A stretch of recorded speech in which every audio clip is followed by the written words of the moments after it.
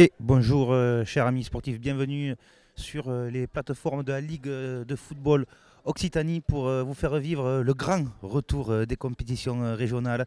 On voit le président de la Pria qui a déjà le sourire de voir dans les couloirs les joueurs qui vont bientôt refouler ces pelouses. Un an et demi que le football est interrompu par la crise sanitaire et là on se dit qu'on voit le bout du tunnel. On va pouvoir revoir gambader des joueurs et puis on va voir aussi la ferveur dans la tribune. Ça fait du bien d'être ici en direct de Auch, du stade Éric Carrière pour vous présenter ce match entre Auch Football et bien sûr Albi Marssac, Tarn Foot pour cette première journée de Régional. On va donner la parole à monsieur Delapria, le président de la LFO et de la Ligue de football Occitanie.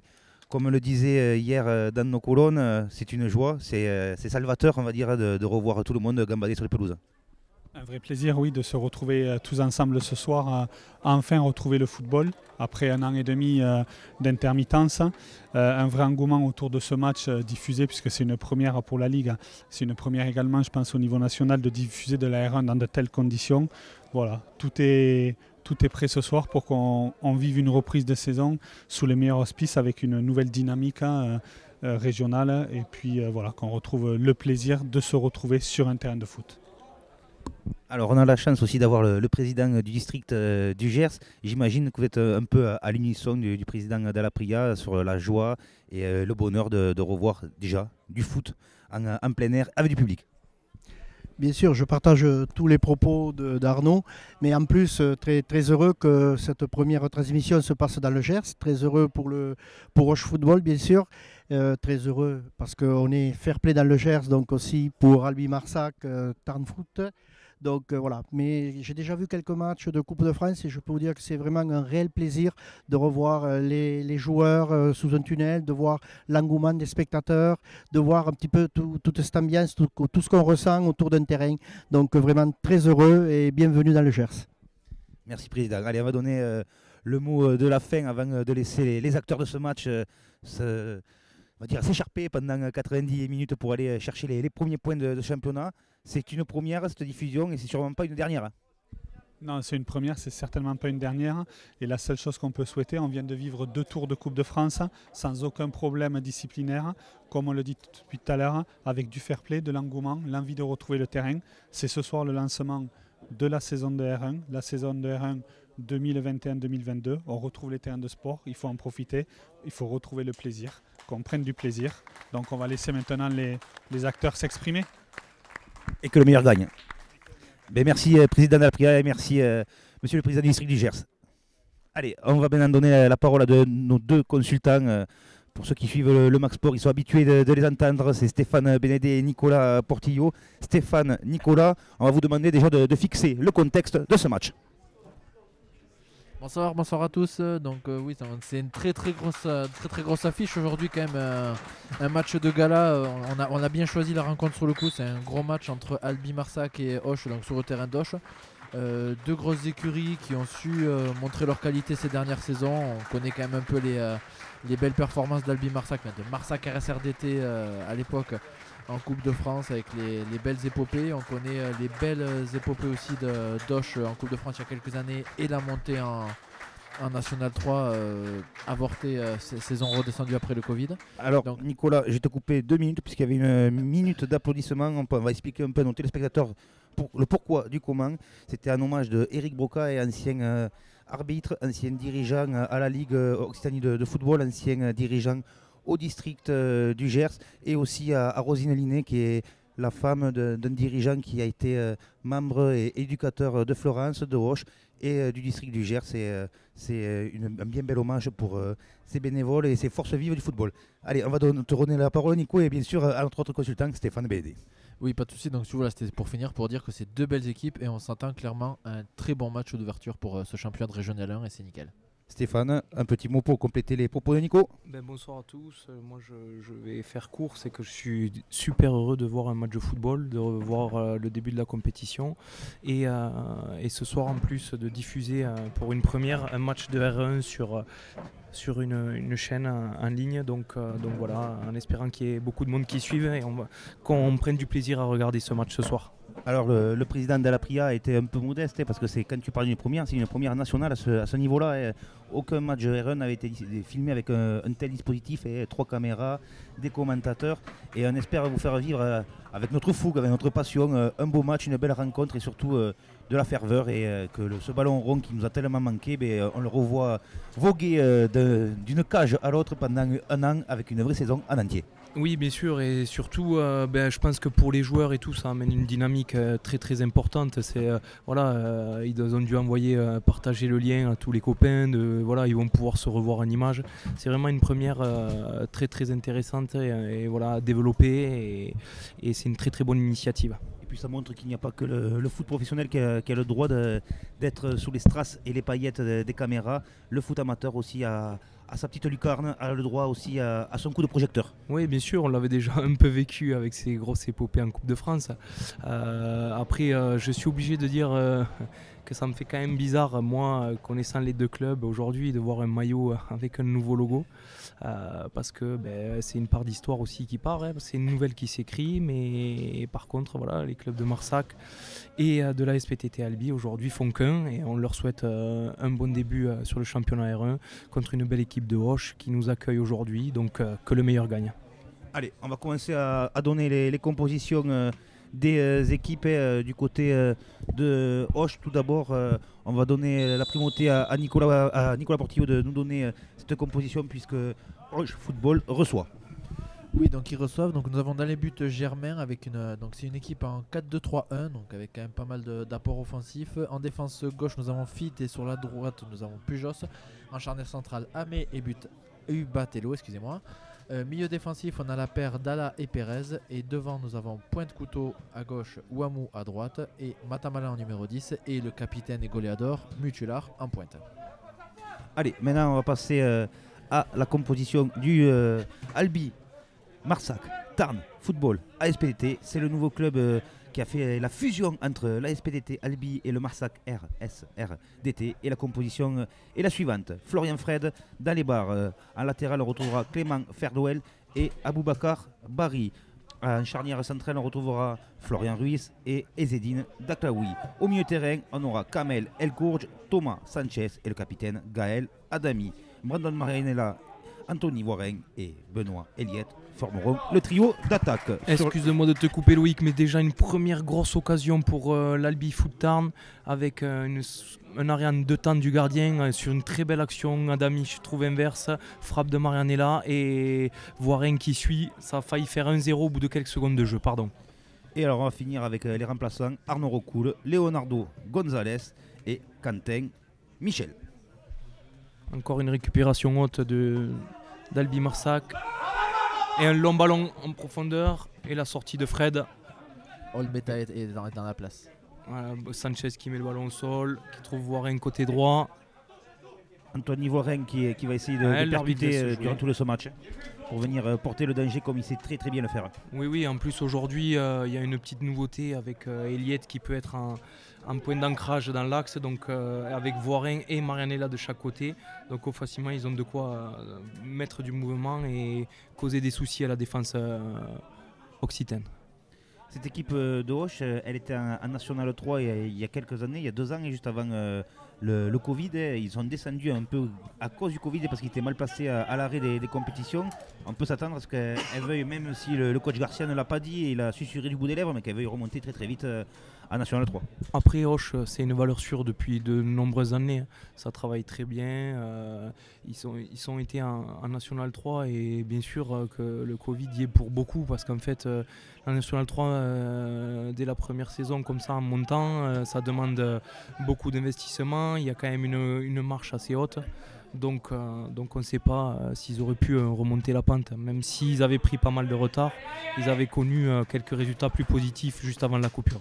Allez, première situation chaude pour les Occitans qui viennent porter le danger dans la surface réparation de la MTFA.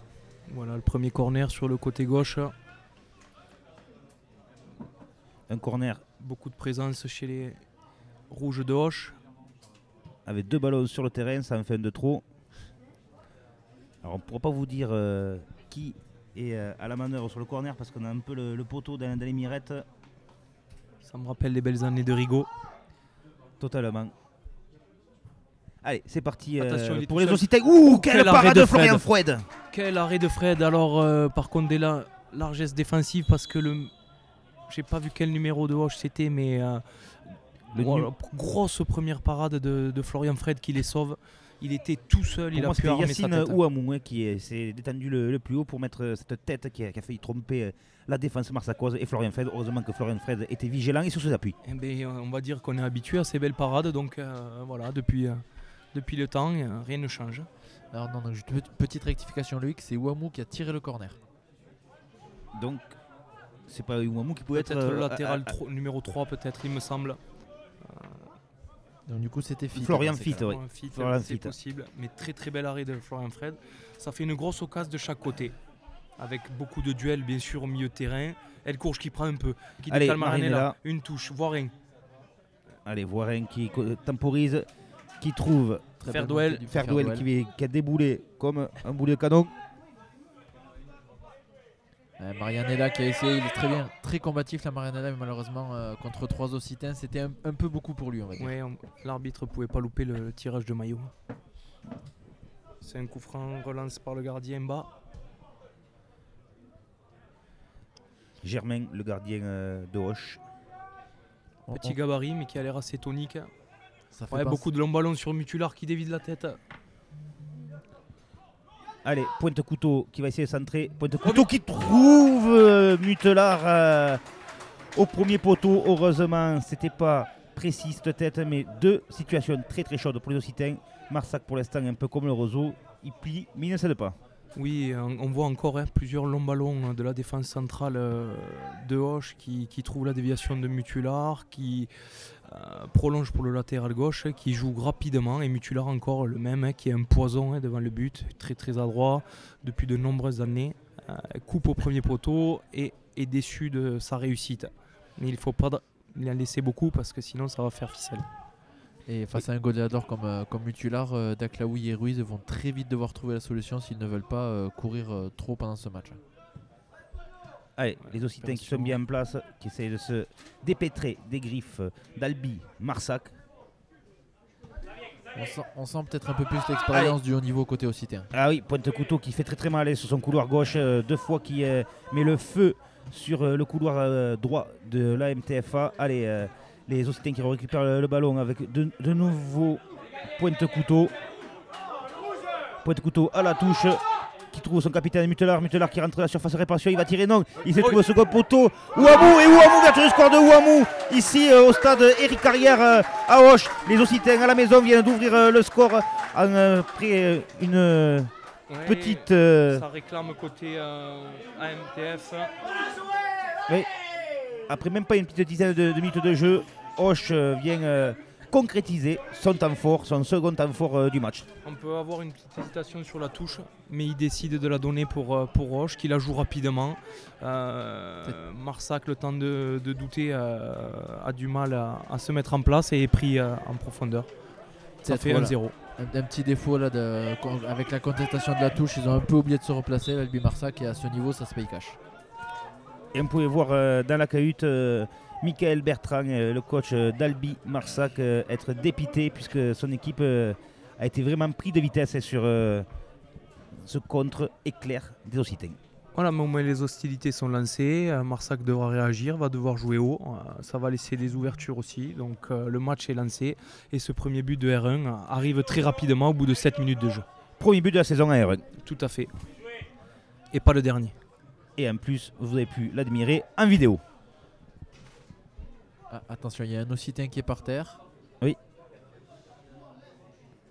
Alors, il me semble que c'est Matamala, je ne veux pas dire de bêtises, mais il me semble que c'est Matamala qui est au sol. Donc, je pense qu'il a dû se blesser. Ah, il se tord de douleur. Il essaye de se relever, mais à voir s'il va y réussir. Ah, ça serait un gros coup dur là quand même pour Roche de devoir faire un changement aussi vite. Après, non, je pense que ça va aller, c'est une petite semelle. Après, niveau coup dur, c'est plutôt pour Albi Marssac qui est tombé malheureusement, oui. Et pour eux, puisque au bout de quelques minutes de jeu, et ont joué depuis 6 minutes de jeu, et Ouamou a réussi à venir tromper Florian Fred, qui déjà s'était employé quelques secondes auparavant sur un corner très bien tiré.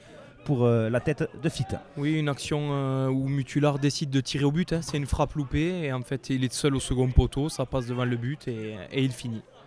Maintenant il faudra retomber un peu en pression pour Marssac et Albi Marssac et rester calme et il y a le temps encore. Et c'était donc le vice-capitaine Ubatello, défenseur central, qui était au sol. On voit qu'il boitille encore un peu, mais ça a l'air d'aller quand même. Il est gaillard. Allez, Florian Fit, on en parlait, qui récupère le cuir.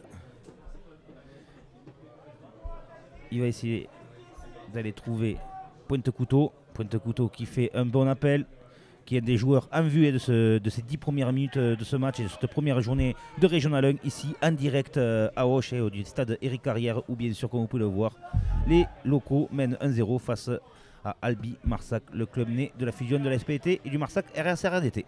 Encore des appels en profondeur côté occitan et on trouve encore un ballon mis au... Attention à la relance. Bien défendu là, mais ça va très très vite côté occitan, c'est vraiment Thomas joli Sanchez qui trouve un bon ballon.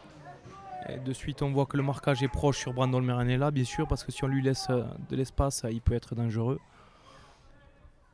Il va falloir côté aussi Marssacois peut-être resserrer les vis derrière. Et côté Albigeau Marssacois plutôt, il va falloir s'habituer à cette nouvelle acronyme née de la fusion entre les deux clubs. Il va falloir resserrer un peu les boulons derrière parce qu'on a l'impression qu'il y a des courants d'air quelquefois. Oui Loïc, on te pardonne parce que je pense qu'on va se tromper un paquet de fois encore ce soir, mais je pense qu'on a le droit. Mais oui bien sûr, il va falloir...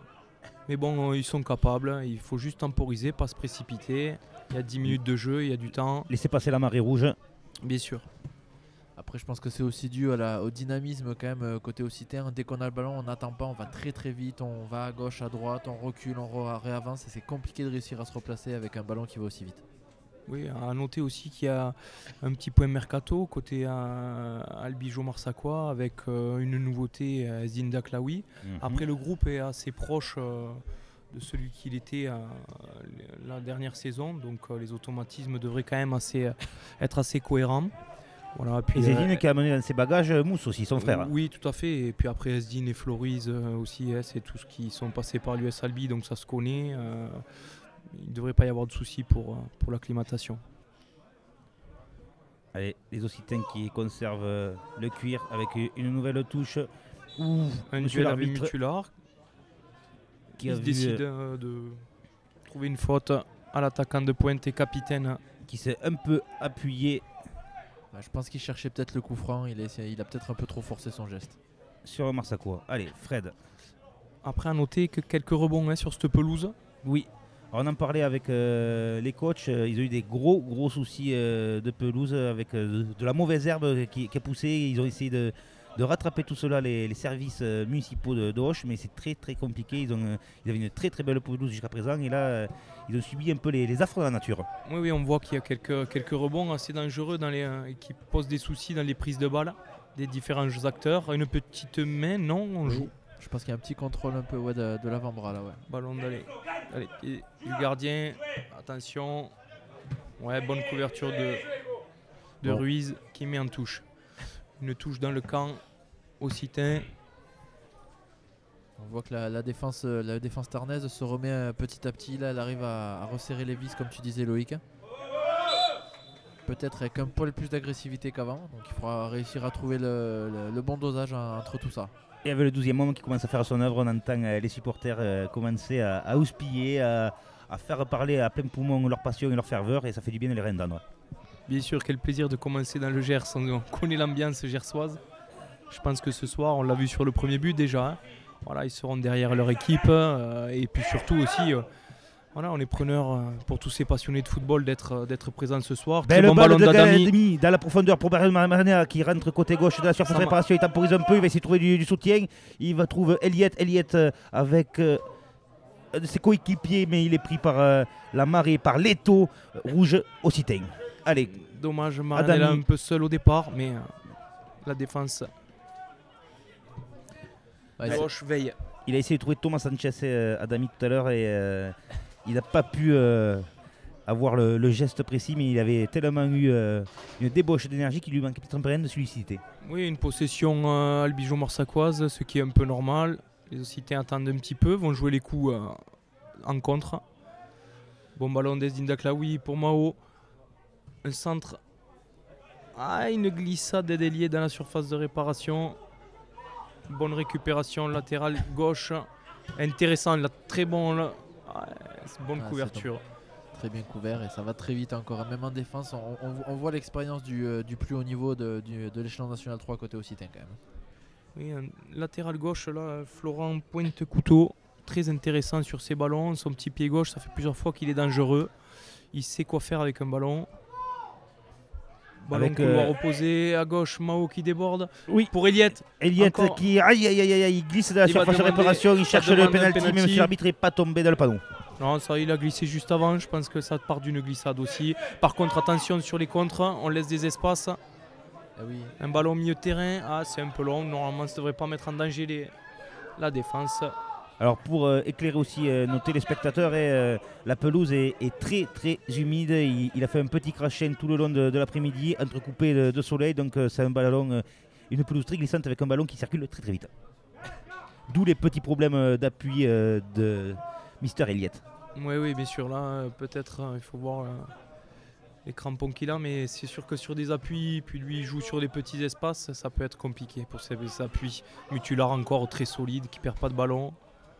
Il y avait un très bel appel d'Ouamou là, malheureusement pour les Occitans, il n'a pas été vu. Oui, il râle un petit peu parce que je pense que c'était le jeu de le trouver. Et jouer encore une conservation. Sur le coup, s'il répondait à l'appel, Ouamou il partait au but. Oui, les Gersois qui font tourner encore le ballon. Fit qui se défait. Alors que Matamala est au sol. Oui, le jeune Hugo Matamala qui a pris un mauvais coup. Alors que Fit était sous la pression d'Anthony Voirin.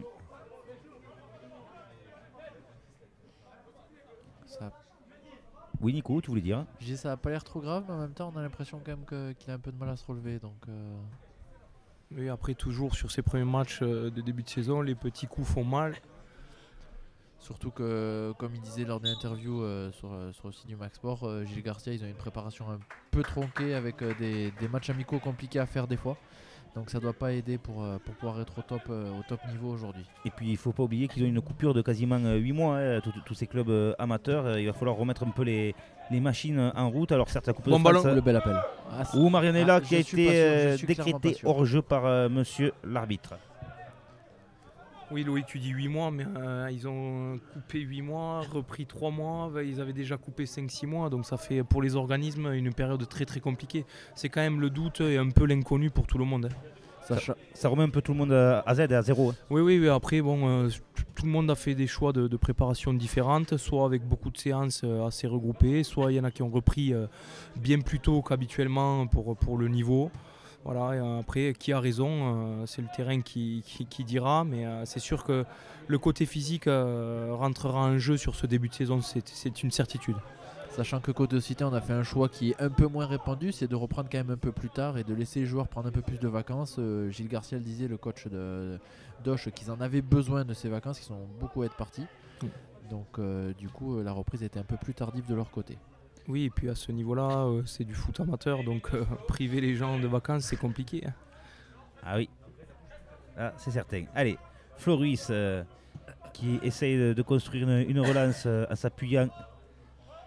On voit que le bloc occitan est vraiment bien en place et c'est compliqué de trouver des espaces. Daclaoui qui a vu Barry qui a déboulé côté gauche, mais il a été contré. Ce sera un des premiers corners et même le premier corner d'Albi Marssac. Foot. Qui est pour Brandon Marianella. Et très on bon connaît repli. La qualité de son coup de pied. Très bon repli de Ouamou qui fait beaucoup d'efforts sur son côté, des appels en profondeur, des replis. On parlait de l'état physique des joueurs. Lui prouve que sur ce début de match, il est plutôt en jambes. Et un corner bien tiré, mais qui a été dégagé par la défense impériale de Ouamou en profondeur. Il répond cette fois. Face à Ferdouel. Il ne savait pas quoi faire. Il va la trouver. Oh le deuxième but. 2-0. Et Ouamou, oh là là, Pointe couteau qui loupe l'immanquable, quasiment seul face au but. Il place ce ballon au-dessus de la barre transversale. Tant mieux pour les Marsacquois, mais les Occitans pourraient s'en mordre les doigts si Marssac relève la tête. Incroyable loupé, le ballon est à quelques mètres de la ligne de but, il n'y a plus de gardien et il la met au-dessus. J'espère que ça piquera les les Albigeois Marssacois, pardon. Et par contre, les Occitans risquent de le regretter parce que c'est une grosse occasion. Et encore un ballon en profondeur sur Wamou, hein, je venais d'en parler. Une perte du ballon de Eliette qui s'est payé cash par un très bon ballon en profondeur. Il avait fait le choix de tirer. Fred était un peu désonné. Voilà. Pointe-Couteau qui avait fait un début de match exceptionnel. Là, c'est la première petite anicroche de son début de match, de ce premier quart d'heure, même c'est quasiment première 20 minutes, puisqu'on joue depuis 18 minutes 50 ici au Stade Carrière de Auch. Et bien sûr, les locaux, comme vous le voyez à l'écran, mènent 1-0 face à la MTFA. Après, il arrive vraiment à bout de course. Hein. C'est le latéral gauche qui se retrouve. Il fait une course de 80 mètres, donc à un moment peut-être un peu un manque de lucidité, un peu de fatigue, et le ballon part au-dessus. J'ai du mal encore à croire qu'il n'est pas au fond des filets. Enfin, Pointe-Couteau, au vu du dispositif dont nous a parlé le coach Garcia, qui joue en 4-2-3-1, serait plutôt un piston gauche que latéral gauche. Oui, pour le offensif. moment, oui, pour le moment, on peut dire ça. Oui. C'est vrai que ça ressemble plus à un 4-3-3 qu'à un 4-2-3-1 quand même. On nous aurait peut-être bluffé. Ah, c'était peut-être un peu le. Coup d'esbrouf à l'ancienne. C'est ça. L'atout dans la manche du coach Garcia, et pour l'instant ça paye, et surtout que la composition, on parlait du capitaine Mutular qui était the goléador occitan, et au final pour l'instant il est un peu plus absent que ses coéquipiers, et à l'inverse ces deux ailiers Wamou et Pointe-Couteau font très mal à la défense marssacoise albigeoise. En parlant de Pointe-Couteau, on le voit sur le bord de touche, et il a pris un mauvais coup. C'est lui qui est allé gratter, on va dire, ce coup franc que va effectuer son coéquipier Ubatello, ancien capitaine de l'équipe. Par-dessus, Mutular va demander. Première combinaison, peut-être c'est volontaire. Ubatello qui est l'ancien capitaine de Auch. Attention, attention, Florian Fred qui essaie de se détendre, et second but des Occitans, mais non, refusé pour un jeu, refusé à Mutelar pour une position d'hors-jeu. Monsieur l'arbitre touche avait l'œil vif et s'est aperçu que Mutelar était de quelques centimètres hors-jeu. Encore une frayeur sans frais pour les Albigeois Marssacois. Ouais, je pense que la combinaison qu'ils ont essayé de faire avec le faux départ du Batello leur aurait été un peu fatale sur le coup, parce que du coup les Occitans sont partis mais pas les Albigeois, ce qui a mis les Occitans hors jeu.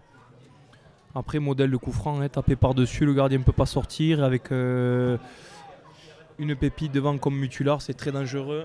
Long ballon dessus. Floris pour le petit Ferdouel. Ferdouel qui temporise côté droit, essaye de trouver une solution. Bon ballon.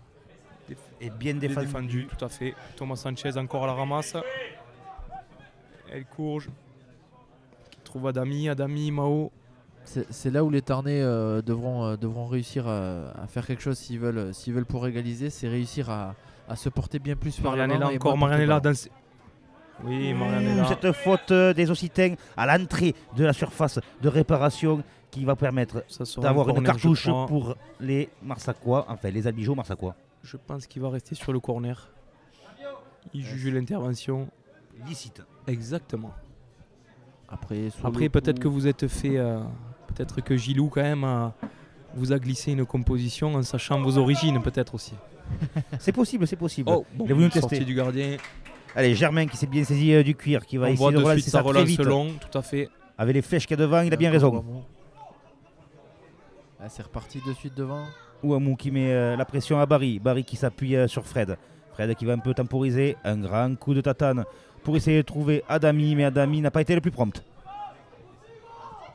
Voilà, poser le ballon au sol. Floris et son expérience qui va essayer de trouver Warren. Voilà, Warren, Ferdouel qui dédouble.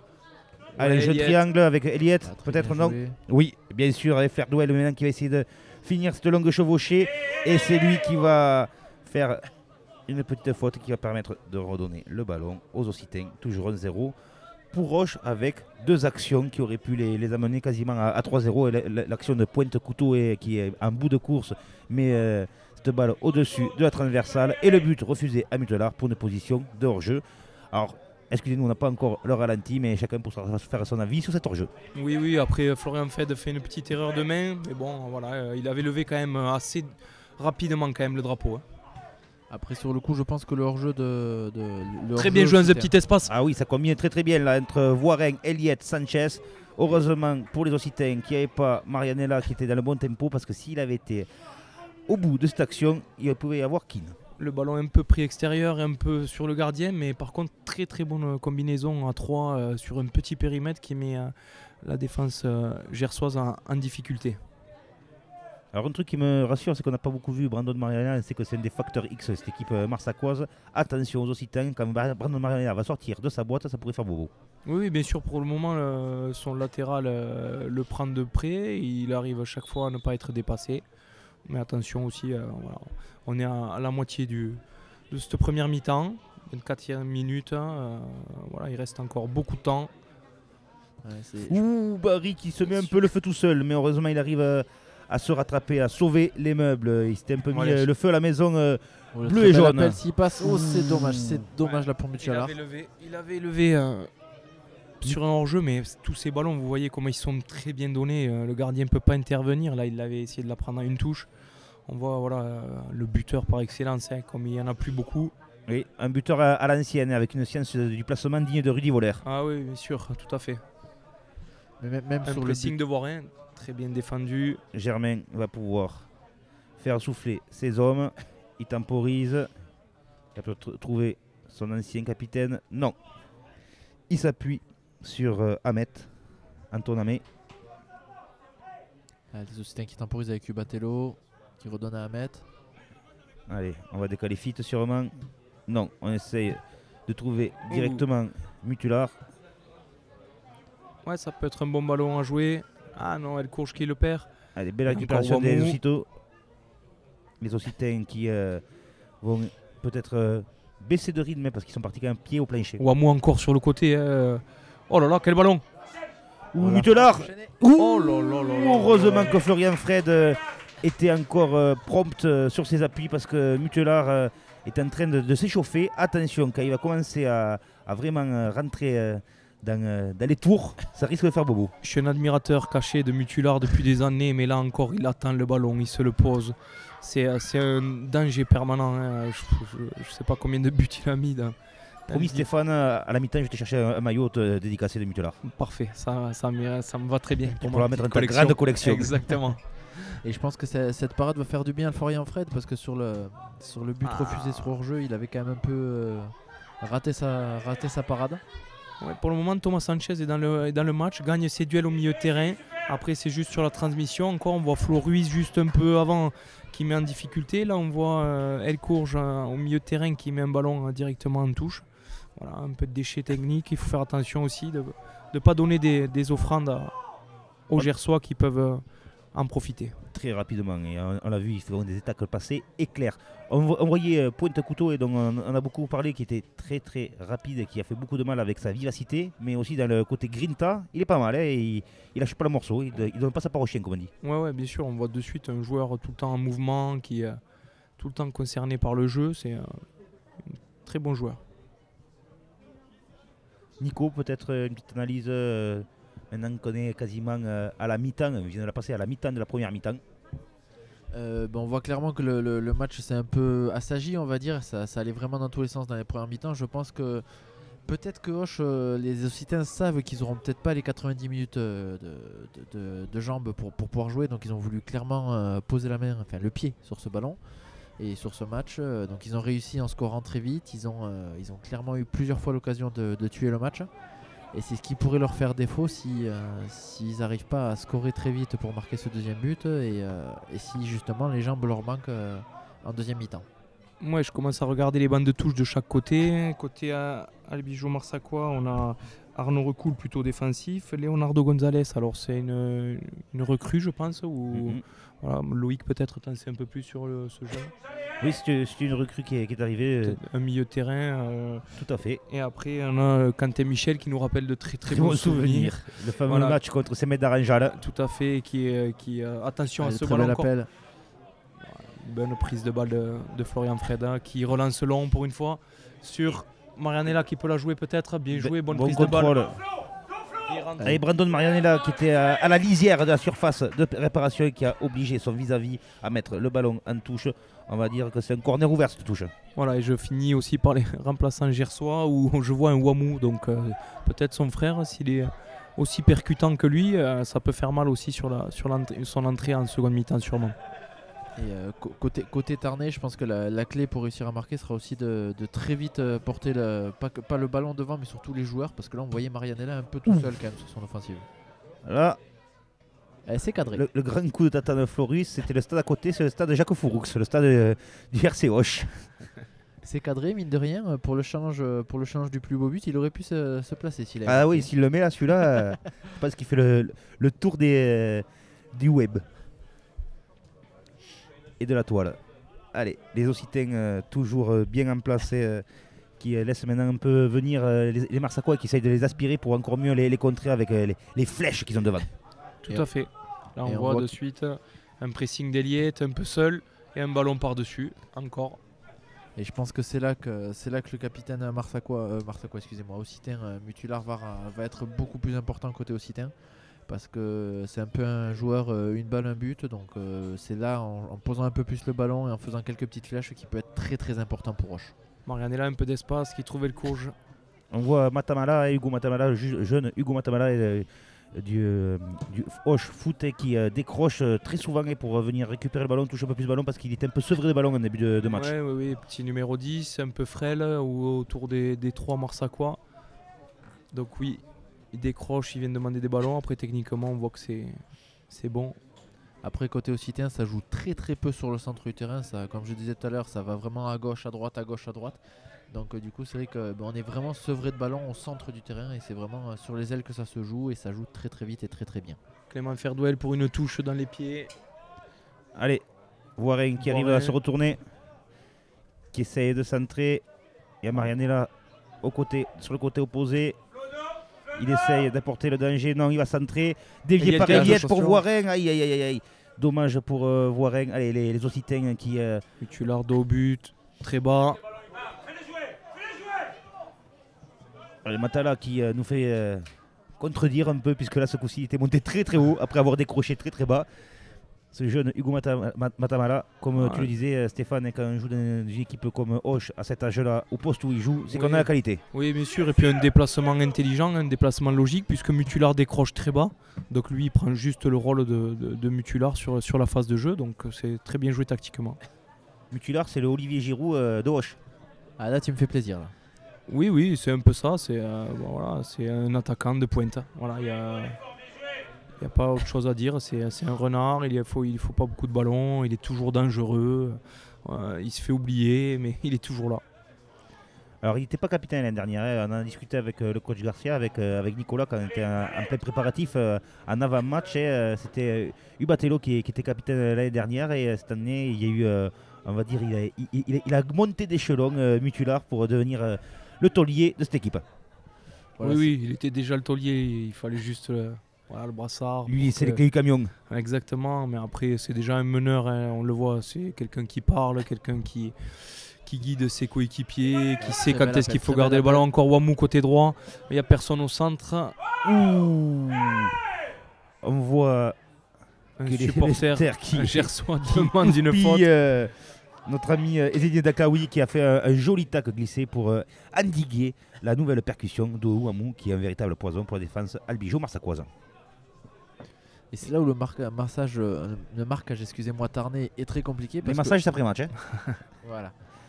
C'est quand les marquages sont très compliqués parce que les joueurs sont pas vraiment à leur poste. On voyait que là c'est pas le capitaine et attaquant de pointe Occitan Mutulard qui allait chercher ce ballon. C'était plutôt Matamala, donc c'est compliqué de réussir à se fixer sur un marquage individuel.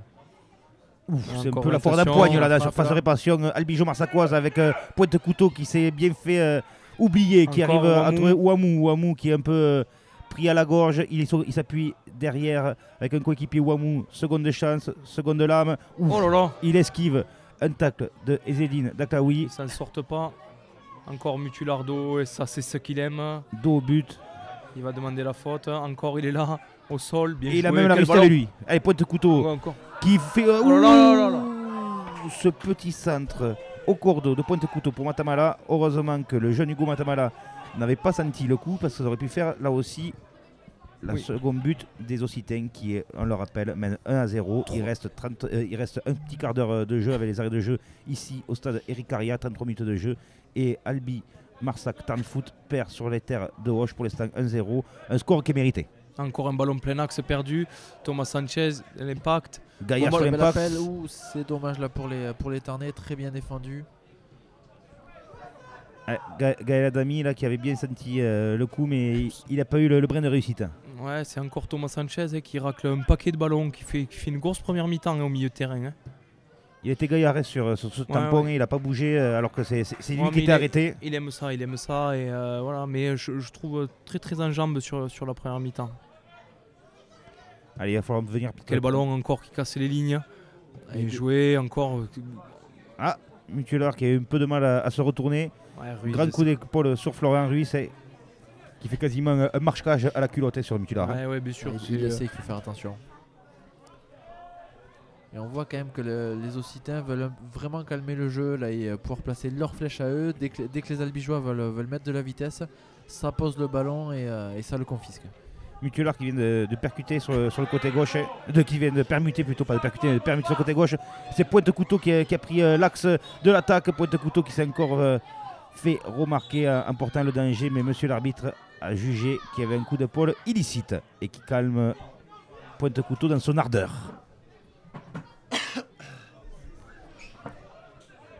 Allez, Florian Fred un peu qui demande à tout le monde de monter.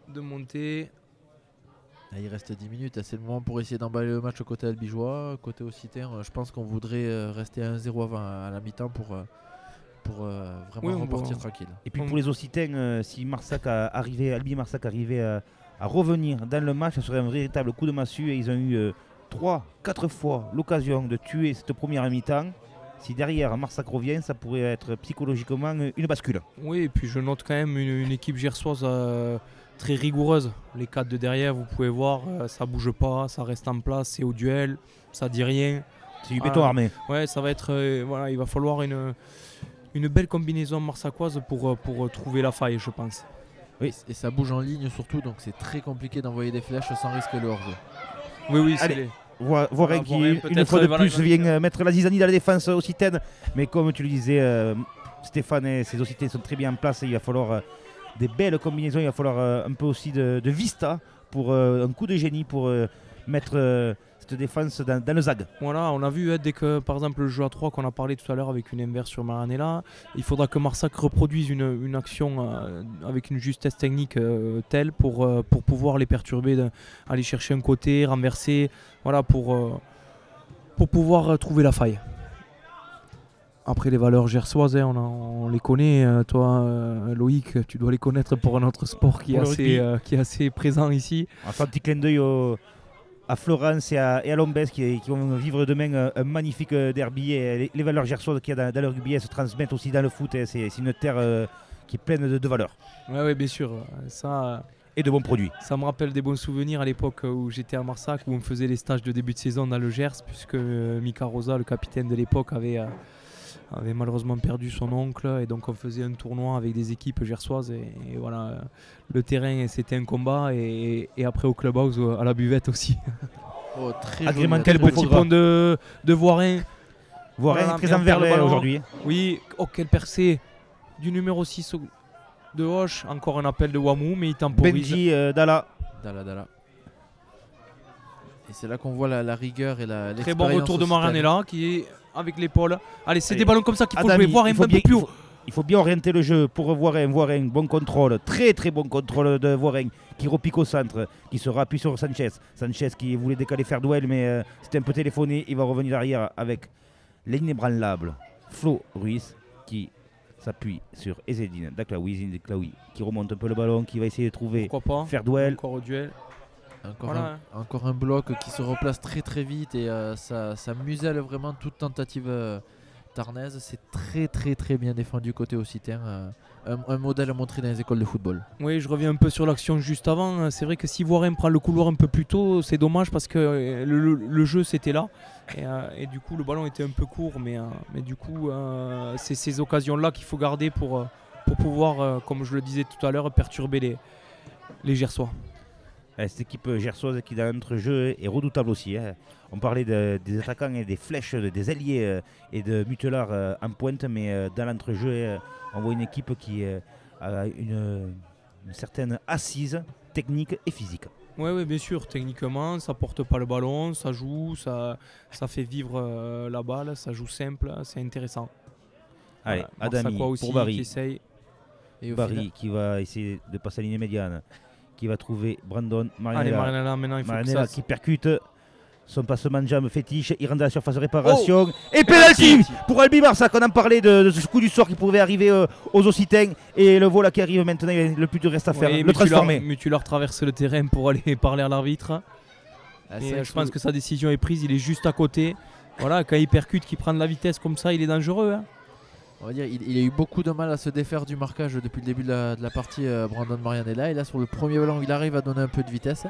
Ça se paye cash. Le défenseur qui suit un peu moins bien, il se fait avoir par le crochet et il n'y a que la faute pour essayer d'arrêter l'action. Et Marinella qui prend le ballon pour se faire justice.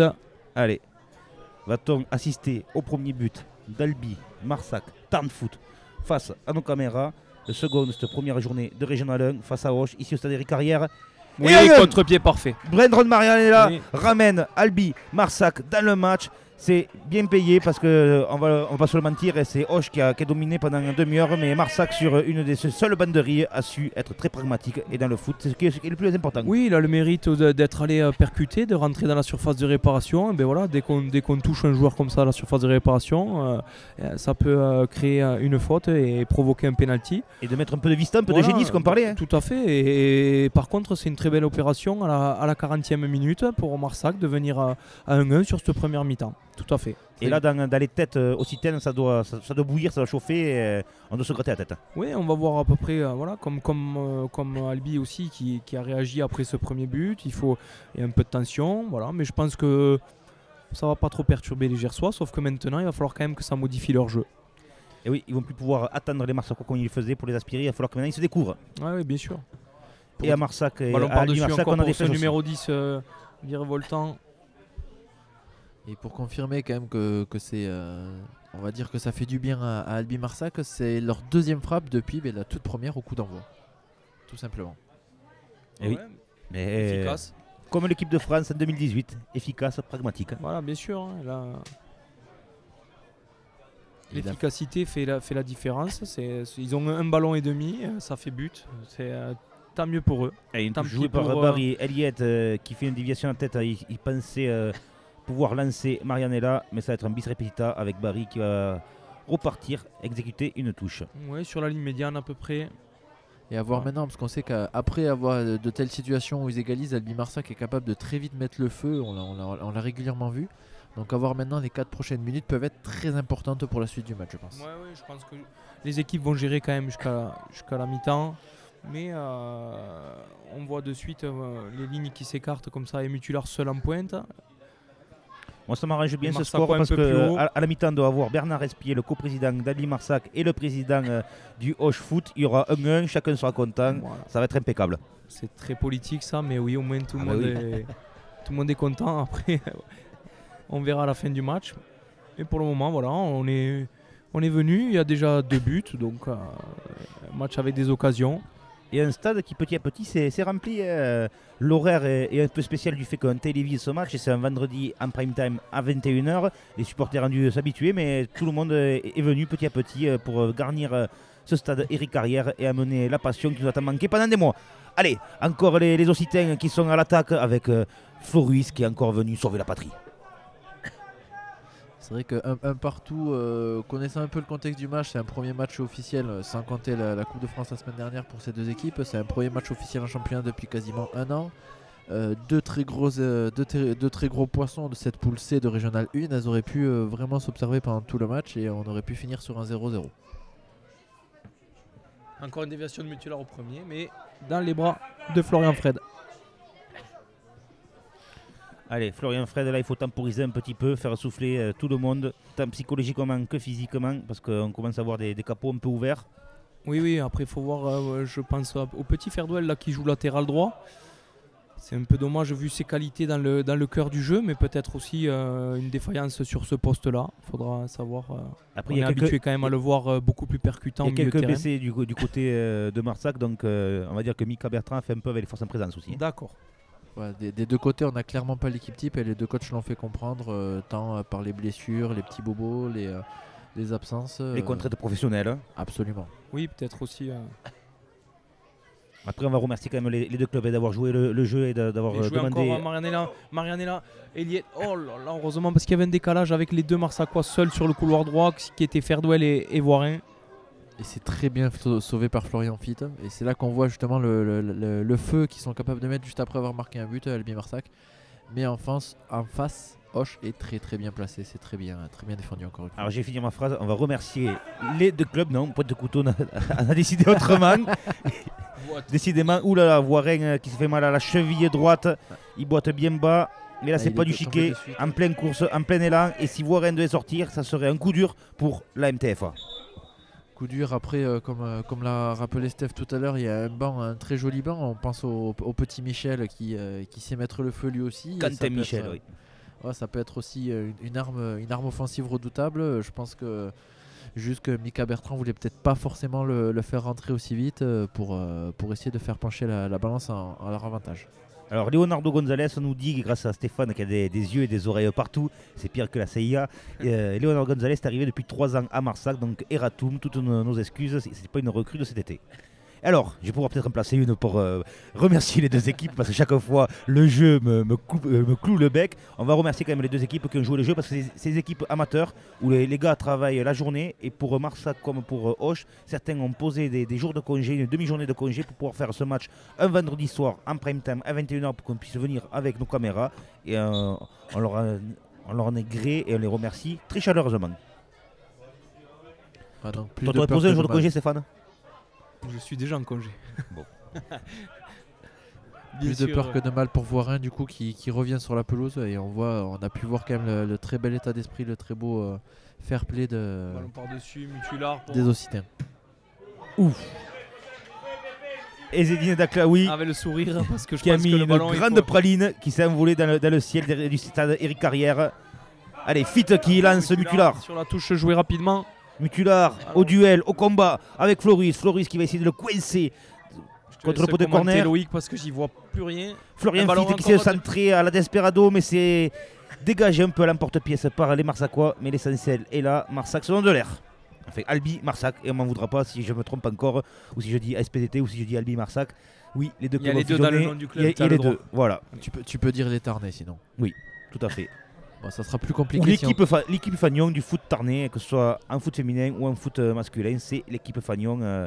À une époque, il y a 10 ans, c'était l'US Albi, mais depuis, la MTF a un peu relégué l'US Albi derrière et loin derrière. Et on peaufine nos informations avec l'arrivée donc du coup de Leonardo Gonzalez il y a 3 ans d'Argentine. Voilà, donc avec ce maillot presque réplica de Boca Junior. On a un Argentin sur le terrain et qui sera un milieu plutôt central. La MTFA rayonne à l'international. Exactement. Allez, dans les arrêts de jeu, toujours 1-1 ici au stade Éric Carrière pour cette première journée de Régional 1 en direct sur le site de la Ligue Occitanie de football en coproduction avec Studios H2G et le Max Sport. Et monsieur l'arbitre décide de ramener tout le monde au vestiaire. C'est l'heure des citrons et des oranges, des causeries de coach. Et on va donner aussi le micro à Nicolas Portillo et Stéphane Bonnédé pour vous faire l'analyse de cette première mi-temps. Pendant ce temps, moi je vais aller rejoindre les deux présidents. Oui, première mi-temps sur nos antennes du coup et pour cette première. Voilà, les équipes rentrent au vestiaire sur ce score de parité de 1 but partout, un but très rapide des Occitans et une égalisation sur penalty par Brandon Marianella à la 39e minute. Voilà, ce score de 1-1, tout le monde va aller se reposer à la mi-temps et je laisse la parole à Nico pour amener des précisions sur cette première mi-temps. Ben voilà, je pense que je vais sûrement me répéter, désolé pour les auditeurs et les spectateurs qui nous regardent en ligne, mais on a vu quand même énormément de la classe des Occitans pendant ce premier match. On a vu leur expérience du haut niveau et ce qu'ils ont pu emmagasiner comme expérience via leur passage en National 3 en 2019-2020. Et on voit clairement que ça va être un gros poisson de cette poule de Régional 1. Et à l'inverse, de l'autre côté, Albi Marssac n'a pas à rougir. Ils ont eu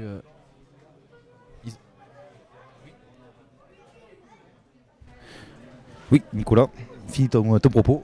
Oui, donc excusez-moi. Donc ils ont été capables de, ils ont eu fait des erreurs techniques au début du match, mais ils ont été capables. On a vu quand même la progression du marquage, notamment au fil des minutes.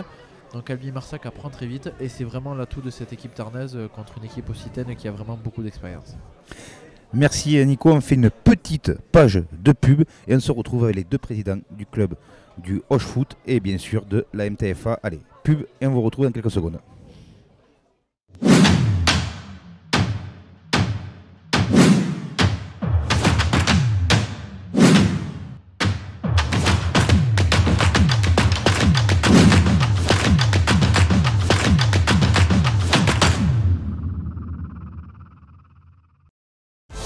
En Occitanie, osez sortir des sentiers battus, dépassez vos limites, explorez toutes les ressources, enfouies en vous, en nous, puisez l'énergie au cœur de notre terre, de votre esprit.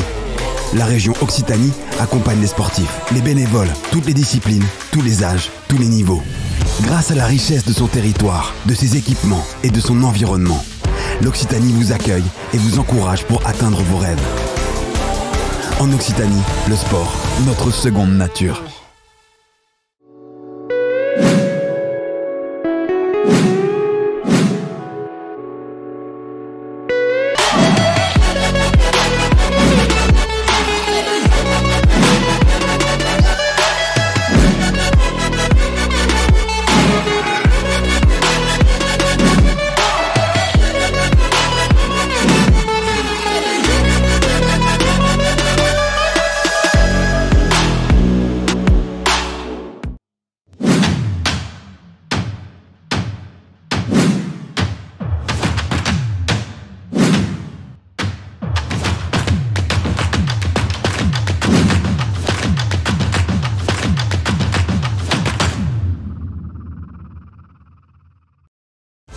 En Occitanie, osez sortir des sentiers battus, dépassez vos limites, explorez toutes les ressources enfouies en vous, en nous, puisez l'énergie au cœur de notre terre, de votre esprit. La région Occitanie accompagne les sportifs, les bénévoles, toutes les disciplines, tous les âges, tous les niveaux. Grâce à la richesse de son territoire, de ses équipements et de son environnement, l'Occitanie vous accueille et vous encourage pour atteindre vos rêves. En Occitanie, le sport, notre seconde nature.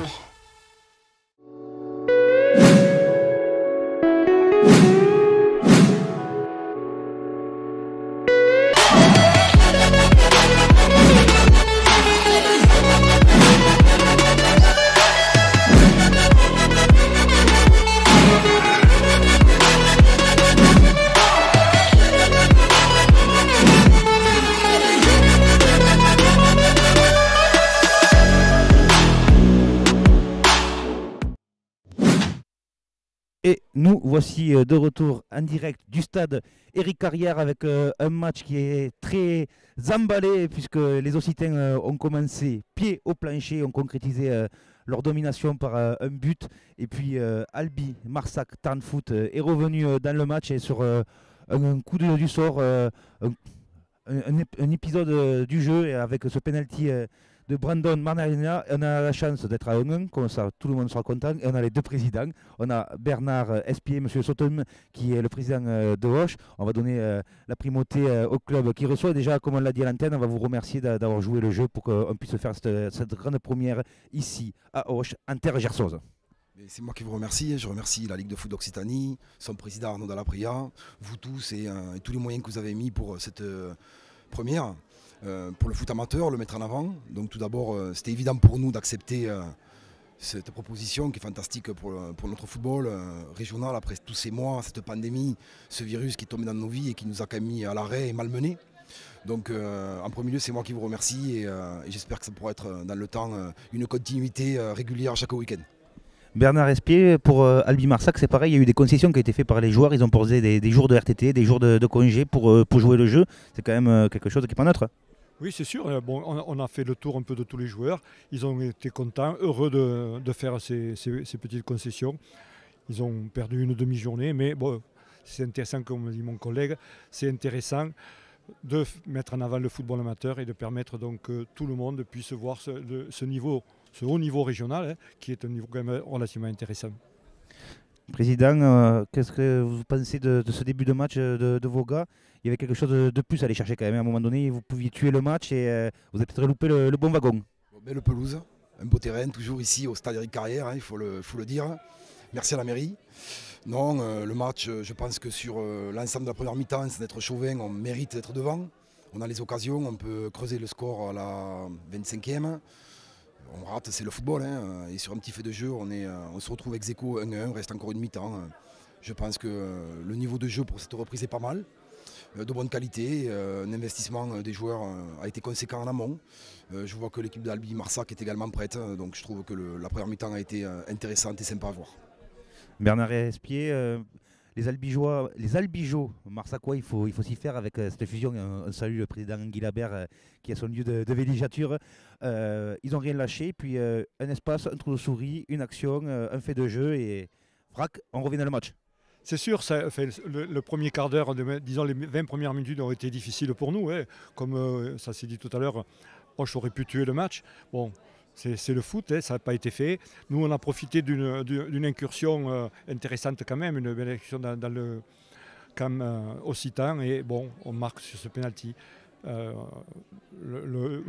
score équilibré peut-être est un peu flatteur pour nous, il faut savoir le reconnaître. Mais bon, il reste encore une mi-temps et tout peut arriver.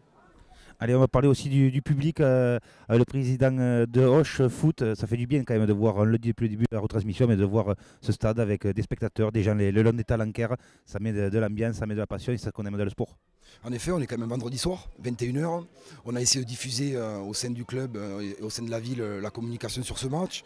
Mais après, bien sûr, grâce au vaccin, grâce, on va dire, au progrès de la médecine et de la science, on peut maintenant se retrouver et je pense profiter normalement et bientôt complètement normalement de notre vie d'avant, qui a été stoppée pendant plusieurs mois et on constate qu'on est près de la sortie du tunnel et j'espère que ça va continuer ainsi. Bernard Espier, on va vous donner le mot de la fin, on va faire un peu de teasing, parce que demain il y a un derby entre Albi et Rodez, parce qu'à la MTFA il y a du foot masculin à très bon niveau, mais il y a aussi du foot féminin à très très haut niveau. On va peut-être appeler les supporters albigeois à venir renouer avec le Stade Rigaud. Ben on l'espère, on peut faire appel à eux, on en aura besoin parce que malheureusement ce soir encore on a eu un petit incident de blessure à l'entraînement, donc ça sera dur. Mais que le public vienne nombreux à Albi dimanche et tout le monde sera content. Ouais, ben, ce qu'on peut vous souhaiter pour la seconde période, c'est qu'il y ait du beau jeu, que le meilleur gagne. Hein. Merci messieurs. Allez, on va maintenant redonner la parole à nos consultants Stéphane Bénédé et Nicolas Portillo. Déjà peut-être un mot par rapport aux propos des deux présidents respectifs de Auch et d'Albi Marssac. Oui, donc déjà comme a dit Bernard Espier, c'est bien dimanche le match du coup d'Albi Marssac contre Rodez, c'est pas du coup demain. Oui, c'est pas demain, oui. Voilà. Donc après, comme a dit le président occitan, on a un très bon match. On aurait pu s'attendre à un match bien plus compliqué et bien plus fermé au vu de l'enjeu et aussi on va dire de l'arrêt de la saison dernière et une année sans jouer, ça aurait pu clairement tuer les jambes. Mais les joueurs ont faim de ballon et ça se voit qu'ils ont vraiment envie de bien jouer, d'attaquer et de se refaire plaisir sur ce terrain. Et c'est vraiment une très belle première mi-temps. On va te couper un peu Nicolas, on va essayer de donner la parole aussi aux employés, aux dirigeants, aux bénévoles de ce club, parce qu'il y a des joueurs qui sont en pleine lumière, mais un club ça marche avec toutes les forces vives. Et on va leur demander qu'est-ce qu'ils pensent de cette première mi-temps. J'étais pas là en première mi-temps, du coup je viens d'arriver juste à l'instant. J'étais sur une 16 d'entraînement, donc Maxime lui était là, il pourra vous faire le résumé je pense sur la première mi-temps. Moi je viens d'arriver. Déjà ça fait du bien de voir du foot et qu'il y ait du monde. C'est ça c'était une première et je voulais surtout pas la rater quoi, en fait. Allez, Maxime qui est employé au club, qui est un peu le couteau suisse du club. Qu'est-ce que tu as pensé de cette première mi-temps? Très bonne première mi-temps, on fait une très bonne entame de match où on arrive à marquer rapidement. On se rate un peu le deuxième but, mais après on se fait punir derrière avec un penalty. Je ne l'ai pas vu de loin, j'étais un peu loin, donc je ne sais pas trop ce qu'il vaut. Mais voilà, bon, c'est le foot, hein, on arrive à 1 à la mi-temps, mais j'espère que la seconde va mieux se passer. Allez, on va redonner la parole. Vous nous avez dit que vous n'avez pas vu la première mi-temps parce que tu es éducateur. Dans quelle catégorie? Féminine, senior. Voilà. Qui joue en R1? C'est ça, tout à fait. Bientôt en D2 et vous rejoindrez peut-être la MTFA en D2F? Avec des ambitions cette année, oui, forcément, mais on n'est pas les seuls, donc la concurrence sera rude. C'est tout le mal qu'on vous souhaite de monter en D2. Merci beaucoup. Merci. Allez, on va redonner la parole maintenant à Stéphane Bénédé pour on va nous donner peut-être les enjeux de cette seconde période. Oui, déjà dans un premier temps, je relève le supporter qui relève le fait déjà d'être heureux d'être présent. Les présidents en ont parlé aussi, le président de Auch a insisté là-dessus. Voilà, c'est quelque chose qui me tient à cœur parce que moi je suis venu aussi aujourd'hui. On peut assister de nouveau à des matchs. Là, quand on voit tout le monde autour, comme tu l'as dit, que la tribune se remplit, que les gamins crient, qu'il y a de la joie sur les buts, que ça râle sur les décisions et tout ça. Voilà, c'est ce qui fait que notre passion, le football, nous procure des choses. Donc aujourd'hui déjà le mot d'ordre c'est celui-là. Pour revenir au terrain, ben oui, vous avez résumé, tout le monde en a parlé, une très bonne analyse des deux présidents, avec bien sûr une très bonne analyse de Bernard, le président albigeois, sur cette première mi-temps. Elle leur sourit, mais il faut prendre. Il y a des moments où on n'est pas efficace, c'est le cas de Auch aujourd'hui. Il peut y avoir très rapidement 3-0, et derrière, par une provocation dans la surface de réparation de Bernardella, ça fait penalty, il prend le ballon, il se fait justice lui-même, ça fait 1-1. Donc maintenant, je veux dire qu'avec un but à la 40e, la seconde mi-temps peut être assez indécise. Je pense que le coach Bertrand va remobiliser les troupes pour essayer d'accrocher quelque chose, de dire que voilà, se servir du début de match pour ne pas reproduire ces erreurs-là. Et par contre, Auch va jouer le va-tout pour essayer d'accrocher ce match. Stéphane, en parlant du coach Bertrand, je suis à l'affût, à la sortie du tunnel, pour essayer d'avoir une réaction, une micro-réaction à chaud de Mika Bertrand à la sortie des vestiaires. Oui, même si je pense qu'il ne dira pas exactement ce qu'il a dit, mais je pense voilà, de ne pas reproduire un peu comment dire, cette manque de rigueur défensive pour gagner ces duels. Allez, je te coupe, j'ai Mika Bertrand. Mika, en quelques mots, on va te laisser repartir sur le banc. Qu'est-ce que a été ton analyse et ta causerie dans les vestiaires? Écoutez, voilà, je pense qu'on est revenu au bon moment dans le match. On pratique quand même du beau football. Je pense qu'on a été fébrile les 20 premières minutes où voilà, on avait du mal à se situer au milieu et derrière un peu trop tendre. Mais voilà, plus le match avance et mieux on est. Donc il va falloir continuer et essayer de ramener un résultat positif de ce gros match. Voilà. Merci Mika, on se retrouve à la fin du match. Allez, Stéphane, Nico, je vous redonne la parole. Oui, voilà, il a tout à fait résumé les 20 premières minutes. Derrière, on était loin du marquage et surtout que des joueurs en face sont déjà très dangereux quand on est proche au marquage. Donc là, en leur laissant de l'espace, ça a procuré des occasions, dont plus d'une et demie très très dangereuses. Donc celle du coup franc et celle aussi mise au-dessus à bout portant par notre ami. Je vais chercher le nom, mais... Je pense que c'est Pointe-Couteau Florent. Pointe-Couteau, oui. Voilà. Donc qui doit encore ressasser cette occasion-là. Mais connaissant la mentalité gersoise, je pense que c'est derrière. Maintenant, ils vont regarder devant. Et ça va être important de voir les premiers ballons et les premiers duels pour voir comment situer cette seconde mi-temps. Et Nico, vas-y. J'ai déjà une petite première question, Loïc, toi qui as pu aller sur la pelouse là du coup, est-ce que tu as pu un peu estimer le nombre de supporters, parce que je suis assez curieux de savoir à peu près combien il peut y en avoir aujourd'hui. C'est tellement éparpillé entre comme on dit au rugby, le long des talanquaires et les tribunes que c'est difficilement quantifiable, mais bon, je pense qu'il y a bien 200-300 personnes. C'est quand même pas mal pour un match, comme on dit, entre guillemets, sorti du boulot pour beaucoup de personnes. Pour un match toujours de football amateur, donc comme quoi la diffusion ne tue pas le football dans les tribunes. Loin de là. Un premier ballon après l'engagement des joueurs de Auch, une sortie de Ferdouel qui met le ballon en touche. On voit un bloc très bas au départ côté Albi Marssacois. Voilà, Thomas Sanchez qui sort, une touche encore. Je pense que ces premières minutes vont être très révélatrices de la physionomie de cette deuxième mi-temps. Je pense que du côté d'Auch, quand même, les murs ont dû un peu trembler parce que le coach a dû avoir du mal à avaler le fait d'être repris à quelques encablures de la mi-temps. Qu'aurais-tu dit, toi, Stéphane, qui est coach à Saint-Sulpice? Oui, après, on dit tout le temps un peu la même chose. Bien sûr que les joueurs savent déjà à côté de quoi ils sont passés. De ne pas être tueurs sur un match aussi important, une première journée, ça se retourne un peu contre eux. Donc je pense qu'il a insisté sur le fait d'être plus efficace. Mais Bien sûr qu'ils veulent l'être, hein. On ne fait jamais exprès de louper des occasions ou autre. Il l'a pris peut-être un peu facile parce qu'il la voit justement trop simple. Donc voilà, après, oui, Gilles a dû essayer de leur dire que voilà, il ne fallait pas qu'ils prennent les choses au sérieux. Et on voit déjà de suite un peu plus d'engagement des deux côtés, avec aussi, je pense, des Marsacquois qui seront beaucoup plus proches au duel et qui vont. Donc ça prédit une seconde mi-temps intéressante. Là, on le voit déjà avec le match est bien rythmé, que ça répond un peu plus côté Marsacquois que ça ne le faisait au début du premier acte. Oui, on voit Voirin qui garde bien le ballon et une touche pour les Gersois, pardon. Voilà, on retrouve encore le numéro 10. Circulation du ballon. Voilà. On voit les Marsacquois beaucoup plus proches au duel. C'est ce qui leur manquait un peu, de l'agressivité sans péché, parce qu'il y avait beaucoup de fautes. De la saine agressivité, bien sûr. Voilà, de la saine agressivité, bien évidemment, de la saine agressivité sans les quelques petites fautes qu'ils faisaient en première mi-temps. Donc ça pourrait clairement remettre le jeu à 50-50 s'ils arrivent à mettre cette saine agressivité en deuxième mi-temps. Je pense que Stéphane tira dans mon sens. J'ai senti de la sérénité dans les propos de Mika Bertrand. Oui, il connaît très bien son groupe. C'est un groupe qui travaille depuis quelques années ensemble, qui se connaît.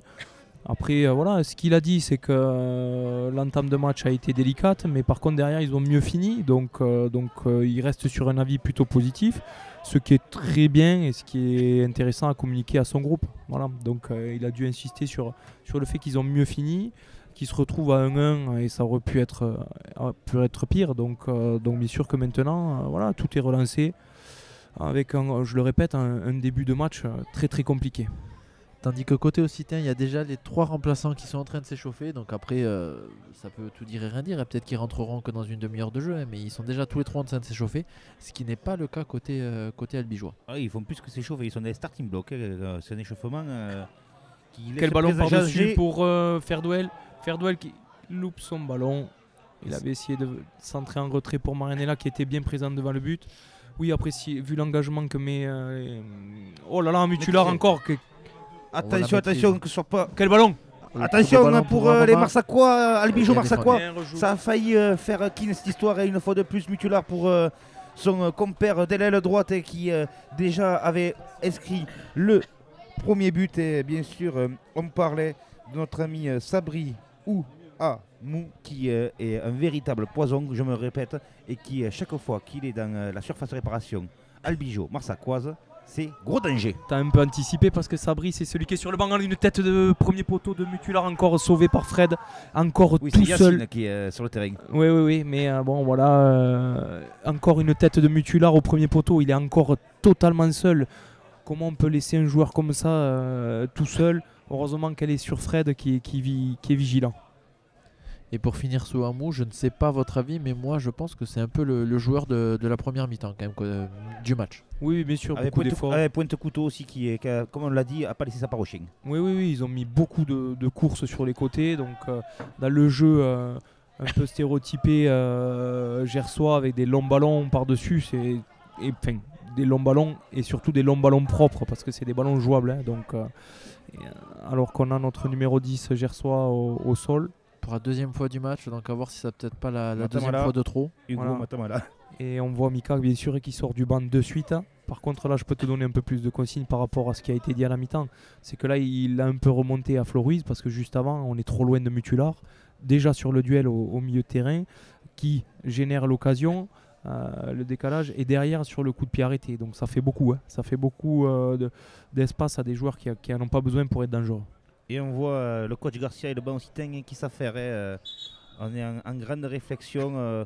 Je pense qu'on n'a pas envie de laisser trop espérer Marssac du côté occitan. On sait que du côté de Roche, on a la capacité d'aller gagner ce match. Ils l'ont montré dans la première demi-heure. Et la crainte sûrement du coach Garcia, c'est de voir ces Marsacquois commencer à s'encabourner, comme on dit dans le sud, et relever le gant et renverser la table. Oui, je pense qu'il a déjà un peu des prévisions de remplacement pour essayer de perturber la défense albigeoise. De toute façon, Gilles Garcia, c'est un coach qui connaît un tout petit peu Albi Marssac. Bon, quand c'était Marssac à CRDT, quand il les a affrontés quelques fois quand il était à Florence. Et il sait que ça peut être une équipe très efficace, et il l'a vu en première mi-temps justement avec une action, un but. Donc là on va dire qu'il se creuse peut-être un peu la tête. Il est d'ailleurs en train de creuser une tranchée à force de faire les 100 pas. Daklaoui qui met un ballon par-dessus, il n'y a personne. Alors, Dans les comme pieds de la défense. vous avez pu le voir, notre dispositif a évolué au gré du match. On a commencé avec 2 caméras, là on vient de passer avec 3 caméras pour que vous puissiez profiter encore plus pleinement de ce match. Encore On n'arrête pas le progrès. une présence haute du bloc occitan. Une touche pour les Marsacquois, on va voir s'ils arrivent à s'en sortir. Eliette qui décroche un petit peu, Adami qui propose les pieds. Ça passe par-dessus, bien joué Marianella avec Eliette encore. Ah, c'est compliqué, mais la volonté était bonne. Eliette, c'est un sacré point de fixation pour Marssac. Vraiment un joueur qui est un véritable pivot moderne. Oui, moi je l'ai eu à un niveau autre. Il a fait une petite parenthèse malheureusement dans le football où il est allé un peu se détendre à l'US Valderiès. Oui, c'est bien ça. Donc il est revenu à Marssac, ce qui est une première bonne chose parce que c'est un joueur qui a largement le niveau, mais là encore on sent qu'il y a encore une grosse marge de progression pour qu'il retrouve le l'US Valderiès qui est aussi le club formateur d'Arnaud Rocoul, si je m'abuse. Possible, oui, il a dû commencer là-bas puisque ses parents. Son père est le maire, du village, donc je pense qu'il a commencé là-bas. Oui, tout à fait. Il faudra lui demander s'il connaît le stade.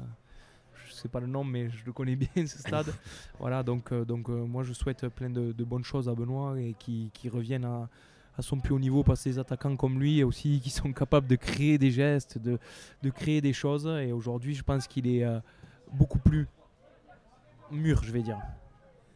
Allez, on revient au jeu avec Floris qui essaye de trouver Clément Ferdouel. Clément Ferdouel qui va essayer de percuter, de porter le danger de le camp occitan. Enfin, dans la surface de réparation occitane, mais il se rappuie sur Sanchez. Sanchez pour Floris. Floris, on va faire un tour de pendule. C'est Adami qu'il fallait trouver.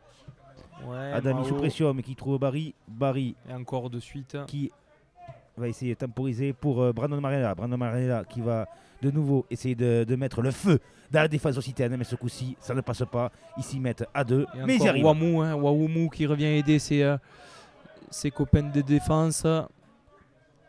Très bon état d'esprit, Wamou. On le voit, ce repli défensif, et il est très généreux.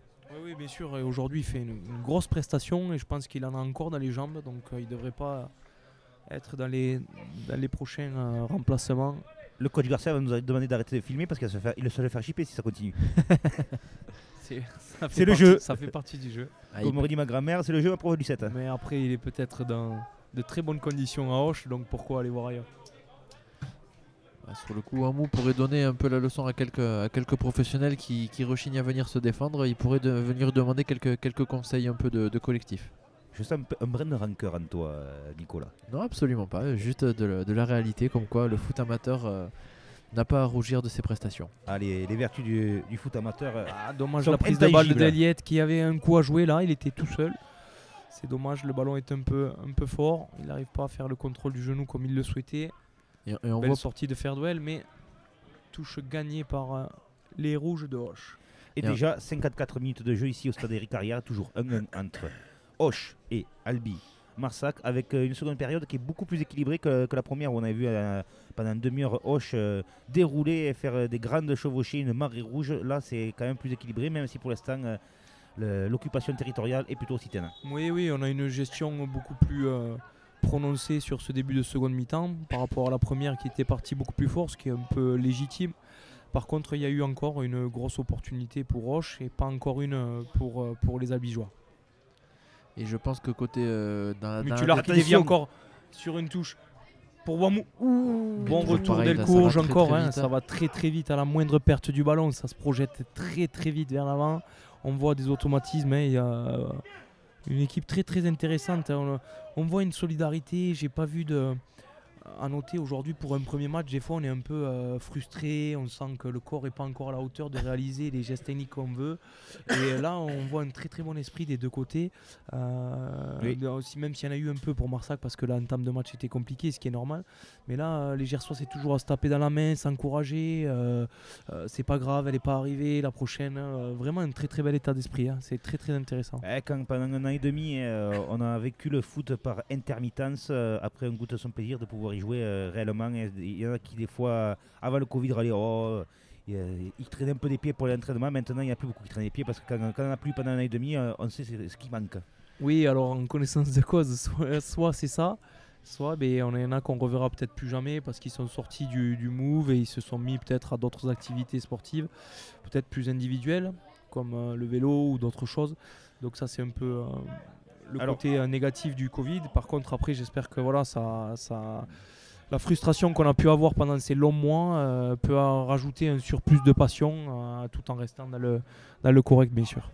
Alors qu'on vient de voir Emika Bertrand donner ses consignes à ses joueurs juste avant cette faute, on va dire, tactique de Gaël Adami qui a un peu cassé le jeu occitan. Et premier remplacement côté occitan, excusez-moi. Donc la rentrée du numéro 12 qui est du coup Monsieur Lacoste. Et la sortie, par contre, je n'ai pas vu qui c'est qui sortait. Je sais pas si... 10. Numéro 10, du coup, Matamala. c'est Matamala. Donc, Hugo Matamala, le jeune. Il a été 2 fois au sol et a eu du mal à se relever, donc ça semble assez logique. Et en termes de on va dire, je pense, d'importance côté occitan, il y en a un qu'il va falloir vraiment regarder de près, c'est le vice-capitaine Ubatello. Oui. Parce que clairement, c'est lui le patron de la défense, on le voit à chaque fois, c'est lui qui donne les consignes, qui replace tout le monde. Mais il a l'air peut-être un peu des fois je pense pas qu'il va tenir peut-être les 90 minutes. Ubatello qui était en grande discussion avec un certain Michael Bertrand dans le couloir des vestiaires au retour de la mi-temps. Donc est-ce qu'il parlait d'un fait de jeu? Est-ce qu'ils se connaissent d'avant? Je pense que c'est plutôt qu'ils se connaissent de la carrière, de la longue carrière qu'a eu Michael Bertrand. Oui, peut-être ils se sont croisés ou à force aussi de se côtoyer à ces niveaux-là. On discute souvent avec les mêmes joueurs, avec les mêmes dirigeants, les mêmes voilà. Donc à force, ça crée cette famille du football un petit peu. Ça crée pas des amitiés, mais des liens avec un peu des joueurs et des dirigeants un peu sur tous les terrains d'Occitanie. Et l'entrée de Lacoste, ça semble être clairement du poste pour poste parce qu'il est un peu le poste d'électron libre à courir un peu partout qu'avait Matamala. Oui, je pense que les consignes, c'est un peu tourner autour de Mutular. Mutular se déplace et juste à prendre l'info de où il est. Et voilà, quand il décroche, il prend la profondeur, etc. Je pense que oui, c'est tout à fait du poste pour poste et ne change rien au dispositif de base On a encore du vu coach Gilou. Ouamou venir presser sur Gaël Adami. Belle déviation de Eliette. Ce garçon Ouamou a trop pour moi. On voit encore Ubatello là, la facilité, le bon positionnement défensif pour casser cette défense proprement, cette attaque proprement. Après, il nous montre ses cuisses, mais par contre, du coup, on voit aussi qu'il a 2 straps sur l'arrière de la cuisse gauche. Donc peut-être une douleur, une petite pointe. Donc pour revenir à ce que tu disais tout à l'heure, tout à fait, Nico. Voilà, d'où mon questionnement sur ces 90 minutes et ça peut être vraiment un gros facteur parce qu'on voit que c'est vraiment le patron dans cette défense occitane. Ah oui, c'est le taulier. Il y a quand même parlé à David Eliette qui l'a sur le rable actuellement. La preuve en est par des images. Ubatello, c'est le taulier de cette défense. Un Marcel de Seyid de notre époque. Oui. Oui, vous disiez tout à l'heure qu'il n'y avait peut-être pas les 11 types de chaque côté dû à quelques pépins physiques ou quelques reprises tardives avec les vacances et tout ça, ce qui est tout à fait normal. Mais aussi, on peut avoir des fois, on compose avec son groupe et peut-être certains qui ont quelques pointes durant la semaine ou qu'on a mis au repos sur une des 2 ou des 3 séances. Et derrière, bien sûr, qu'il faut composer avec ça et pas aller chercher trop pour que la blessure soit plus grave et du coup plus désavantageuse pour l'équipe. Et pointe-couteau. Quelle combinaison encore? Oui. Ouais, pointe-couteau. Double jeu triangle des Occitans qui trouvent d'une fois Ouamou ou avec un tacle du nouvel entrant de Lacoste. Là, il n'aura pas le choix, il mettra le carton. Et oui, premier carton jaune de ce match pour Lacoste, tout juste rentré, qui a été un peu pris de vitesse par la sortie de Ezzedine Daklaoui, qui a été le plus prompt, qui partait faire une grande chevauchée pour essayer de casser des lignes et qui a été endigué et arrêté de façon illicite par Lacoste, qui venait tout juste rentrer comme on le disait. Et on voit que c'est absolument pas intentionnel parce que de suite il va s'excuser auprès de son adversaire, mais bon après voilà, le carton est obligatoire parce que le retard y est et même si c'est pas voulu, il était quand même pas loin de lui faire très mal. Oui, c'est juste qu'il est un peu court et du coup Ezzedine joue bien le coup en passant devant et en enlevant le ballon, donc forcément après c'est un peu spectaculaire. Je pense qu'il n'y aura pas trop de douleur côté Ezzedine, mais par contre oui, ça mettait l'engagement un peu de la rentrée de Lacoste. Antoine Amé qui s'est fait une petite frayeur dans la charnière centrale, dans la défense centrale. Là, il y a un petit moment de flottaison des 2 côtés. Ça peut engendrer quelque chose, une occasion. Ouais, un très bon duel. Brandon qui attend le ballon. Donc on est à l'heure de jeu, on a déjà vu donc la rentrée de Lacoste pour la sortie de Matamala côté occitan. Pas de changement côté albigeois. Et ça pourrait peut-être être le moment d'en faire un pour rapporter un peu de piquant. Ouh là là, le pied haut là. Le pied haut avec la tête de Sanchez qui est passée à ras des pense qu'il a pris un crampons ballon un peu fort dessus. Le pied a peut-être pas touché, mais de Pérez. voilà, les duels, il y a un peu plus d'engagement, une montée un peu aussi en rythme là sur cette phase. Par contre, Allez, Pérez on voit aussi que qui écarte. On va de nouveau trouver beaucoup de fautes. Beaucoup de fautes. et pointe couteau. Et oui, de toute façon, on voit quelque chose qui est assez significatif côté albigeois, c'est que ni Ferdwell et surtout pas Mao qui de l'autre côté d'habitude prend beaucoup plus le couloir. Là aujourd'hui, c'est très compliqué tellement il a du travail défensif à faire, quoi. Et attention, là, bon coup franc que va taper le vice-capitaine Ubatello, donc peut-être un bon ballon dans la boîte à venir. Attention parce que le précédent avait été très dangereux avec ce but refusé sur hors-jeu. Je pense que ça va être aussi par-dessus. On voit Mutular qui se met au milieu du troupeau albigeois. Je pense que cette fois, ils ne feront pas leur combinaison avec le faux départ. Attention, les Occitans sont redoutables dans le jeu de tête. On l'a vu sur le premier but. C'est bien tiré. Ouh là là là là, ça a failli être direct. C'est Fred qui sort le ballon après ce rebond. Avec cette pelouse flottante aussi. Grosse frayeur dans la surface de l'AMTFA où ce ballon a transpercé de part en part la surface et est venu mourir au ras du poteau droit sans qu'aucun pied occitan ne le dévie. Dans le cas inverse, ça aurait pu faire but, ça c'est sûr. Et Ubatello se replace tranquillement dans le rond central et laisse Ahmet, l'autre défenseur central, se mettre à la réception du corner. Ubatello, il s'est mis en mode économie d'énergie, comme les portables. Oui. Ah, totalement. Mais ça... À l'expérience. Bloc bas, côté albigeois. Mais Ubatello extérieur du pied. Malgré le fait qu'il commence à tirer un peu à la patte, ouais, on voit qu'il a encore et là, on voit que un ballon quasiment. Quoi. Les physiques commencent à être un peu fourbus, puisqu'il y a un peu moins de lucidité dans la dernière passe, dans le dernier geste. C'est souvent révélateur et un peu d'une baisse physique. Et c'est tout à fait légitime pour ce premier match de championnat de Régional 1, bien sûr, en direct sur les réseaux sociaux de la Ligue de football Occitanie. 63e minute ici à Auch et toujours un partout entre le Auch Foot et vas-y Loïc, je te Albi laisse prononcer Marssac, ce que toi tu es. Foot, ASPTT, AMTFA. Voilà, je maîtrisais beaucoup mieux l'ancienne. Le MRSRDT. C'est ça celui-là. Là. Je l'adorais moi. Que Loïc du temps. Mais par contre là maintenant t'es beaucoup plus à la pointe. On va dire qu'il le maîtrise. C'était toi l'attaquant de pointe à l'époque. Allez, pointe couteau qui va faire cette touche. C'est vraiment, sans faire de jeu de mots, un couteau suisse ce garçon.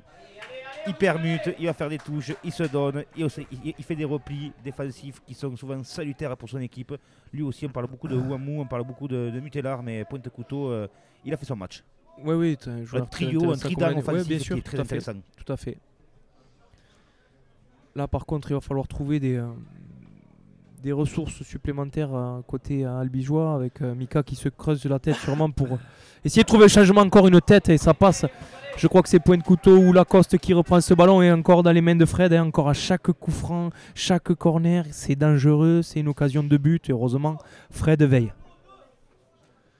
Et à savoir du coup, petit rappel, la semaine prochaine il n'y aura pas de championnat, ce sera le 3e tour de Coupe de France. Les deux équipes se déplaceront chez des équipes entre guillemets inférieures. Donc Auch va se dépasser à Castelginest, tandis que du côté albigeois, Albigo-Tarnais, on va se déplacer à la Méridienne d'Olt.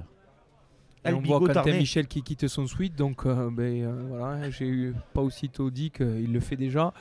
Il fallait créer quelque chose. Je pense que peut-être Eliette risque de sortir ou Voirin, je pense. Et Arnaud Recoule et notre petit Argentin milieu terrain partent à l'échauffement instantanément. Nicolas, je t'ai entendu parler d'Albigo-Tarnais. Si tu pouvais me donner la signification d'un Albigo-Tarnais, je serais quand même assez content de la connaître. Pointe du mot. Albigeau Marssacois. C'était pour voir si tu allais écouter. Ah oui, j'étais sur le coup là. Allez, on revient au jeu. Parenthèse avec la Coupe de France le week-end prochain pour ces deux équipes. Mais là, un ballon, une percussion pour le milieu de terrain. Occitan qui trouve son latéral, encore côté. Oui. On voit que ça resserre les rangs côté Marssacois par rapport à la première mi-temps. Oui, beaucoup plus proche. Là, c'est Elcourge et Adami qui viennent. Oh là là, attention. Ouais, bon pressing là. C'est pas mal. Aïe, aïe, aïe, trop simple. Elcourge qui perd ce ballon plein axe. Attention, Dalla qui s'est un peu mêlé les pinceaux, qui se rappuie sur Ubatello. Ubatello qui essaie de trouver Mao, Adami qui est capable, voilà, il faut aller voir autre chose. Et j'ai l'impression qu'un peu les petites erreurs qu'on pouvait noter dans les attaques tarnaises en première mi-temps, où on avait peut-être des fois des joueurs un peu esselés, j'ai l'impression de les retrouver un peu côté gersoise dans cette deuxième mi-temps. Oui, c'est peut-être aussi un brin de fébrilité où on pioche peut-être aussi physiquement. Hein, souvent, ces petites erreurs, ça vient du manque de lucidité quand les corps commencent à craquer. Exactement, la lucidité qui à un moment ne suit plus. Du coup, les gestes sont beaucoup moins précis. Et c'est là où il faut être vigilant, pas faire une erreur dangereuse et perdre un ballon qui peut coûter cher. Alors que côté Ternay, on est un peu plus dans le contrôle, un peu là sur le coup. Donc peut-être avec l'espoir de remettre un peu de piquant avec la rentrée de Quentin Michel sûrement. Oui, on voit après aussi que tous les efforts au milieu de terrain, les courses sont beaucoup plus lentes. Parce que voilà, on va chercher, on voit les visages qui sont déjà dans... On est la 67e, donc là les efforts vont être de plus en plus durs. Voilà. Ballon d'Eliette récupéré. Quelle erreur Occitane qui revient bien. Avec Voirin qui a essayé un peu de rentrer à l'intérieur, mais c'était un peu téléphoné sur le coup. Allez, peut-être une seconde qui là se passe, hein. Avec Adami qui s'appuie sur beaucoup d'écart entre la défense et les attaquants. Côté albigeois.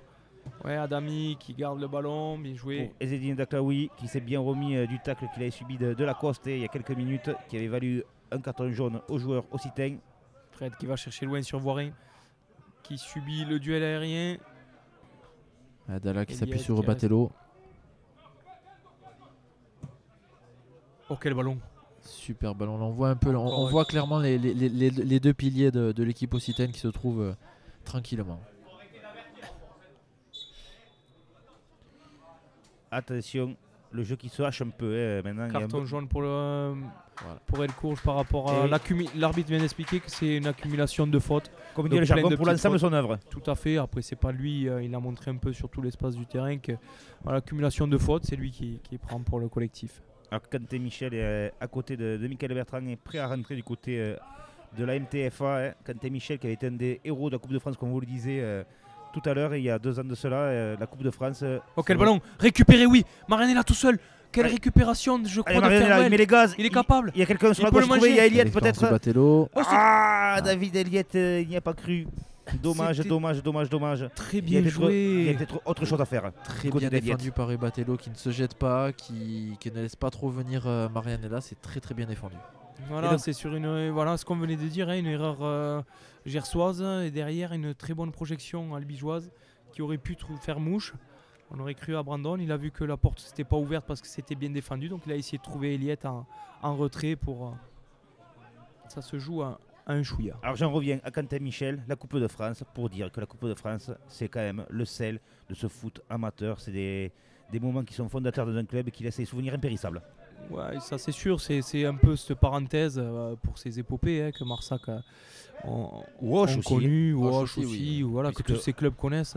Auch a rencontré Nîmes et Ajaccio dans un passé très récent. Hein. Oui, voilà, c'est une parenthèse comme professionnelle où on croit que voilà, il y a du monde, l'engouement, on jette son maillot aux gamins qui sont en train de ramasser les balles, c'est quelque chose qui reste. Voilà, aujourd'hui, Quentin Michel à vie se rappellera de cette tête et nous aussi.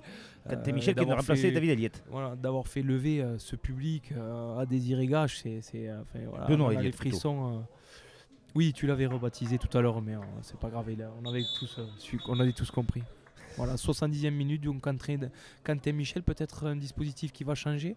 On voit Quentin Michel qui va à droite, Voirin qui occupe l'axe et Marianella qui reste sur le côté gauche de l'attaque.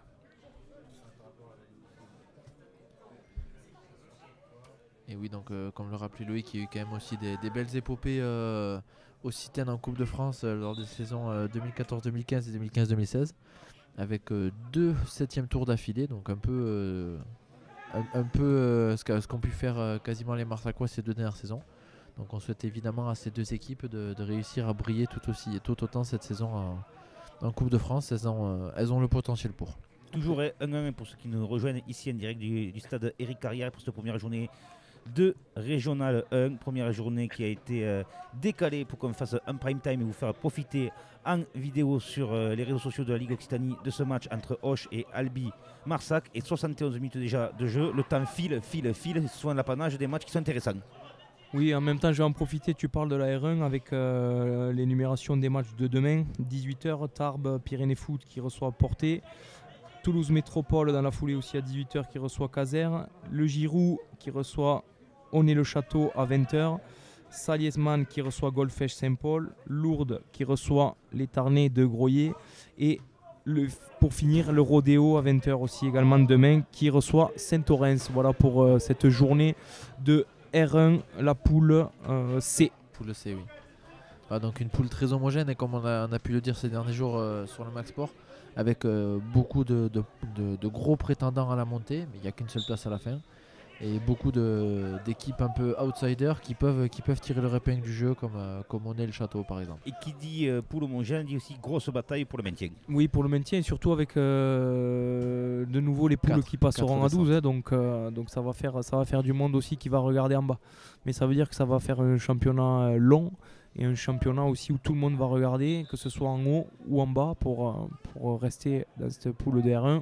Et des résultats surprises tous les week-ends. Voilà, tout à fait. De toute façon, après là, il n'y a pas trop de résultats. Après, je ne sais pas si on peut se fier au départ de la même poule l'an dernier sur les 5 premiers matchs. Voilà, il y avait des équipes qui s'étaient un peu démarquées et des équipes qui étaient en difficulté. Est-ce que ce sera les mêmes? Pas forcément. Allez, on voit Michael Bertrand qui donne quelques consignes à Brandon Marianella qui avait réduit le score et ramené Marssac à égalité avec Auch sur penalty. Après s'être fait justice lui-même, lui qui avait trouvé ce penalty sur un de ses coups de génie dont seul il a le secret. Allez, on parle de Brandon Marianella. C'est maintenant Voirin qui a le ballon. Il va essayer de retrouver Brandon. Voilà, Brandon qui est très bien joué entre Marianella et Voirin. Qui percute. Voirin qui va essayer de rentrer à la surface. Aïe. Ce dernier geste toujours qui fait défaut.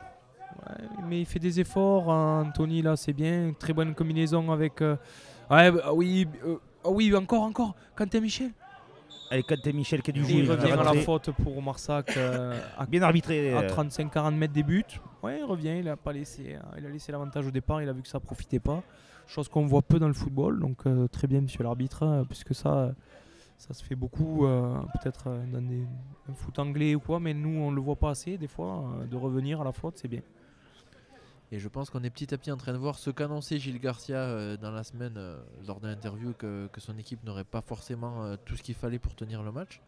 Et là on a l'impression qu'il baisse un tout petit peu pavillon petit à petit, tandis que du côté tarnais on est en train de reprendre un peu de la bouteille. Oui. Totalement Nico, très bonne analyse.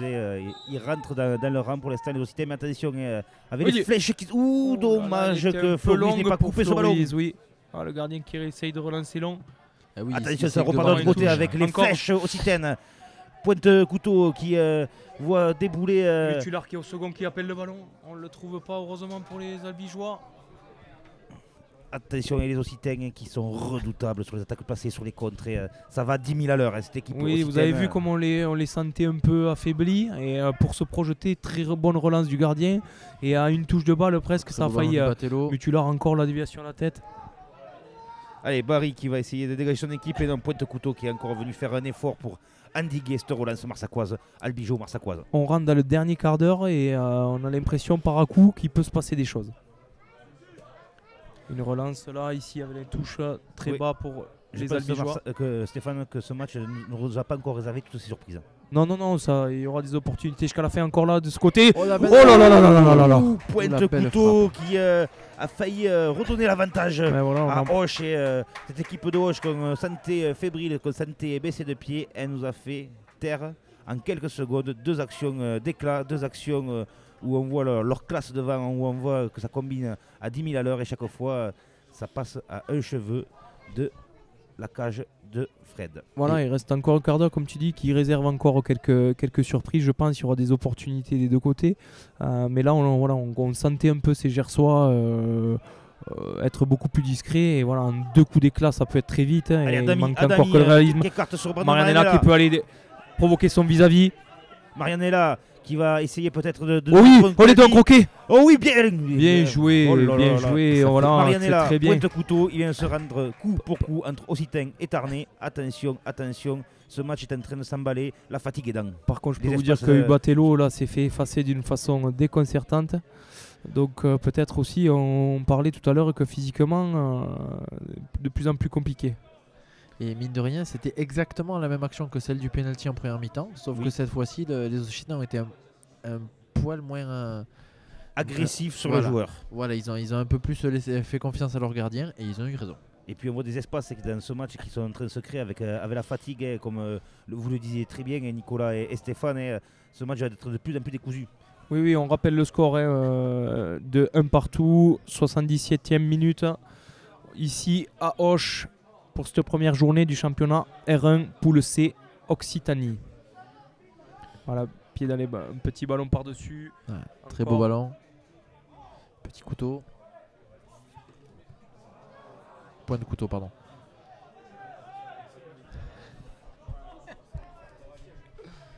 Encore ballon dans les pieds gersois, dans les 20 derniers mètres sur le côté gauche. Ici un centre. Oh, Adami qui était tombé mais qui a pris le... Attention, plein axe. Oh là là. Peut-être la frappe là. Oui, c'était le jeu. Et c'est bien vu. Bien joué encore. Adami qui se sacrifie avec Voirin. Voilà, un ballon balancé côté gauche. Sur le côté pour Fit qui peut mettre un bon centre. Deux. Superbe 1-2, le centre de Fit sûrement. Oui. Encore deux. Attention, il y a danger dans la surface Albi Marssacoise avec une faute qui va être en faveur de Barry et des Albigeaux Marssacois. Attention, ça aurait pu être sifflé aussi dans l'autre sens, c'est parce que il y avait pas grand chose d'un côté comme de l'autre. Le public gersois qui cherche, qui demandait un penalty. Oui, mais là, cette action est un peu confuse, donc ça pouvait pencher d'un côté comme de l'autre. Attention à ça. Et sur ce beau ballon de beau centre de Fit, Lacoste, qui était un poil lobé, je pense qu'il regrette de ne pas avoir fait quelques centimètres de plus sur l'action. Il fallait manger un peu plus de soupe qu'il était petit. Voirin, une très bonne protection. Ah, dommage. Et on va rapidement avoir une réponse à un de tes questionnements de la première mi-temps, Loïc. Il y a Ouamou, deuxième du nom, qui va bientôt rentrer sur le terrain. Bon, mais bonne nouvelle. S'il est aussi bon que son frangin, je pense que ça pourrait faire des gros dangers pour la MTFA. Oui, et sur cette fin de match, ça peut être un atout très très important pour faire la différence. Et je pense qu'on va se régaler s'il a les mêmes jambes que son frère. S'il y en a un côté gauche et un côté droit, ça va déménager. Ouais, ballon un peu jeté rapidement par le côté gauche occitan. Ouais, Adami seul qui se retourne. Mao par-dessus. Dommage, bien vu par Batello. Aïe. Oh là là, Sanchez qui récupère. Le petit pied qu'a traîné l'Adamé pour récupérer ce ballon. Effort de Marianella pour essayer de garder le ballon sur l'aire de jeu. Et c'est là où on voit aussi l'expérience occitane. Ils s'affolent pas, ils ont quand les moments faibles. Et, il fait rentrer Ouamou, il nous sort point de couteau. Donc c'est exactement ce que tu disais. Un Ouamou à gauche, un Ouamou à droite. Et maintenant, on va voir ce que ça va donner. Et très très bon match de point de couteau qui, je pense, malheureusement pour lui, va sûrement garder en tête ce but raté de sa part. Oui. Ça arrive au meilleur. Je pense qu'il dormira bien ce soir parce qu'il s'est donné le petit point de couteau. Ou au contraire, il va peut-être se refaire ce ballon 50 fois dans la tête. Le ballon de Ruiz encore qui passe juste. La déviation, une touche. Allez, le jeu qui est un peu plus haché. Là. On voit qu'Adami encore a des ressources pour sortir sur les porteurs de balles. C'est le capitaine courage, Adami de Marssac. Ça fait tellement plaisir de le voir jouer au football après quelques saisons en difficulté avec son dos. Donc aujourd'hui, c'est quelqu'un qui est depuis très longtemps au club. Capitaine, voilà, qui montre un peu aussi l'exemple et les valeurs de ces villages. C'est l'enfant du village de Marssac, comme on dit. Comme le petit fer d'Ouel. Ça rappelle un certain Régional qui était à Marssac il y a quelques années. Batello qui essaie de trouver de nouveau. Il s'embarrasse pas, il dégage directement en tête le petit fer d'Ouel. La défense marsaccoise dans la panade. Donc encore des échauffements côté Marssacois là, derrière le but de Florian Fred. Je pense que là ça peut être un peu le facteur X pour les Marssacois qui à leur tour ont un peu baissé pavillon. Chacun son tour. Et on rappelle le score toujours un partout ici entre Auch et Albi Marssac. Plus que 10 minutes de jeu, Stéphane. Oui, 81e minute. Voilà, aujourd'hui là on voit une possession pour Auch. Un bloc bas côté albigeois. Mais les espaces se resserrent difficulté, ça ressort côté Gersois. Ça fait tourner le Là, ballon une passe tranquillement. plein axe, bien sûr. Il les aime, ces passes-là. Oh, une récupération. Adami qui est encore présent au duel. Oh, le ballon loupé. Sanchez. Daklaoui.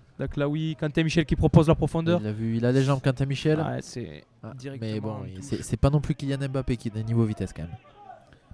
Ah ouais, c'est un autre niveau. Ouais. Oui, évidemment. Même s'il n'a rien à lui envier quand même. Oui, mais Kylian Mbappé n'a pas marqué un but en Coupe de France de la tête avec des irrigages. Ça, Stéphane, ça restera de ta mémoire toute ta vie. Hein. Bien sûr, un moment inoubliable. On va en revivre. T'en as la voix qui est très mollo quand tu le dis. Ouais, exactement. Allez, le Ouamou Bis, c'est le frère qui vient de toucher son premier ballon, qui a trouvé Lacoste qui a mis le feu. Très bien joué. Pérez qui était un peu coincé. Ouamou sur le côté droit qui peut centrer la tête peut-être. Il est sorti par Ruiz mais qui récupère la rampe. Peut-être la frappe là, non. Attention, un fit qui décale. Attention. Et les Marssacois qui arrivent à se dégager un peu à l'emporte-pièce, mais se dégagent. Voiren n'a pas pu maîtriser le ballon, mais Ubatello est au rupteur. Il est venu faire le métier. Il est venu faire le métier, mais derrière il avait du mal. Il est vraiment au rupteur. Sans pression. Sans pression. Et je dirais que c'est même l'homme de cette deuxième mi-temps pour l'instant. Oui. Ouais, on dirait comme ça qu'il est nonchalant, qu'il a plus de jus, mais il gagne ses duels. Donc, non, il a pas. Je pense qu'il a peut-être un peu les jambes qui traînent, mais on va dire qu'il a l'expérience et la technique qui font la différence. Tout dans le sens, dans la science du placement. Alors qu'on voit les coachs, coach Garcia qui est en train de replacer ses joueurs, Michael Bertrand qui dialogue avec le banc, ça s'affaire sur les bancs de touche. Mais toujours le bon esprit. Et en parlant de consignes, on voit Ubatello qui en donne encore énormément. Hein, donc c'est vraiment lui le patron défensif. On a deux patrons côté occitan avec lui et Mutalar. Mutalar qui s'est un peu fait oublier pour le moment. Attention, ce genre de joueurs qui se font oublier, c'est souvent pour mieux ressortir de la boîte. Absolument, absolument. Surtout que c'est, voilà, comme on dit, c'est un joueur, un ballon, un but. Justement, le voilà avec la balle au pied. Hop là, ça revient sur Ubatello. Ubatello pour Dalla. Ça maîtrise, ça fait tourner le ballon. C'est là qui aussi. Qui se remet dans le sens de marche. Dalla pour Fit. Fit qui va écarter. C'était pas Fit en plus, mais son compère Fit vient de toucher le ballon actuellement. Allez, il est au duel Fit et il va gratter un bon coup franc pour les Occitans. Le coup franc est marssacois. Le coup franc est marssacois parce que la première faute est un peu albigeoise et après la deuxième faute est de Gaël Adami, donc on revient évidemment à l'avantage. D'accord. Bien vu Nicolas, parce que sur la fin de l'action, il y aurait eu matière à siffler faute pour les Occitans. Et entrée de Arnaud Recoulès côté Recoule côté marssacois. Donc à voir maintenant qui c'est qui va sortir pour le laisser rentrer. Un petit pronostic, Steph, pour l'entrée de Recoule. Côté droit, je pense. C'est Adami. Et je pense que Ferdouel va passer dans l'axe. Quentin Michel peut-être restera côté droit. Et Arnaud qui est plutôt un latéral droit. Donc je pense que ça va prendre. Et c'est Floris qui récupère le capitana. Oui, de suite Ferdouel s'est placé dans le jeu à 3 au milieu. Là. Donc on a envie de mettre de la vitesse. On a l'impression qu'on est à deux bases avec Sanchez et... Non, c'est Ferdouel qui prend là. Sanchez en pointe haute. Et elle courge avec Ferdouel qui prennent. On veut mettre de la vitesse. Par contre, Quentin Michel latéral droit et Arnaud Recoule plutôt ailier droit. Oui, Arnaud Recoule qui fait son entrée, qui va essayer d'amener du jus comme l'a fait Quentin Michel sur les premiers ballons qu'il a touchés pour peut-être déclencher une action d'éclat des Marssacois qui pourrait leur permettre peut-être d'aller arracher une victoire. Et si on peut faire une petite critique, une petite comparaison entre les deux équipes, excusez-moi, et les deux tentatives offensives des deux équipes, il manquerait peut-être un petit numéro 10, un petit Matamala côté albigeois, souvent pour permettre un appui. Oui. En sachant que Barry là, risque d'être un peu sermonné par l'arbitre, mais sûrement un avertissement sans frais, mais le dernier. Puisqu'il a un peu... On peut laisser traîner la semaine. Azaguer, on va dire, les chevilles de Mutellar. Oui, 86e ici à Auch, toujours un partout. Là, on rentre plus que dans le money time, donc, et un coup franc pour notre... cher ami Ubatello. Exactement. Si toi tu veux le maillot de Mutulard, moi je veux le maillot du Batello perso. Ça va me faire du travail en zone mixte. Je vais récupérer plus de maillots que d'interviews. Loïc, on sait que t'es bon. À chaque interview, un maillot. On va essayer. Au prix des maillots, je suis pas sûr que je réussisse, mais bon, on verra. Allez, attention, bien trop au marquage. Encore un très bon ballon. Encore bien tiré ou une tête qui passe au-dessus de la transversale de Florian Fred. C'est encore un inversement sans frais pour Albi Marssac, Tarn, foot. Et je pense que là, c'est une tête de Mutulard. Celle-là, elle est à côté, mais je pense que dans un mois, celle-là, elle est en pleine lucarne. Oui. Il n'y a pas à chiquer avec la qualité de ce joueur pour l'instant en phase de reprise, parce qu'on est encore en phase de reprise après un an et demi d'arrêt des compétitions. Dans un mois ou deux, oui, comme tu le dis, Nicolas, je pense que Mutulard, celui-là, il a mis plein de Lulu. Allez, Ibatello, pour une énième fois, qui vient endiguer une nouvelle salve marsaccoise. Alors, il reste encore un changement de chaque côté, à voir si les coachs vont vouloir en profiter ou s'ils sentent que le match ne bougera plus. Alors, il reste que 3 minutes dans le temps réglementaire pour faire les derniers changements du côté de Marssac, d'Albi Marssac ou de Auch. Avec Ibatello, une fois de plus, qui va être pressé par Voirin. Il la joue très bien avec son gardien. Son gardien Germain qui relance pour Fit qui trouve Dalla qui se projette un petit peu, qui prend du champ, qui va trouver Pérez qui retrouve Fit qui essaie de faire un 1-2, mais Quentin Michel était dans les parages. On voit qu'il y a beaucoup moins de pressing qu'au début du match. On voit que les jambes sont de plus en plus lourdes, même si on aura quand même assisté à un match d'une belle qualité. Il y a eu beaucoup moins d'actions en deuxième mi-temps, mais il y a quand même eu beaucoup d'engagement et c'était vraiment un match très plaisant, même si le score en reste là. Ah ben, le championnat de Régional 1 est un championnat très relevé, avec du beau jeu, avec des belles équipes et des joueurs qui pourraient des fois évoluer à 1 ou 2 étages au-dessus. Oui, bien sûr, c'est composé de très belles équipes qui ont des moyens. Beaucoup veulent essayer de monter en National 3.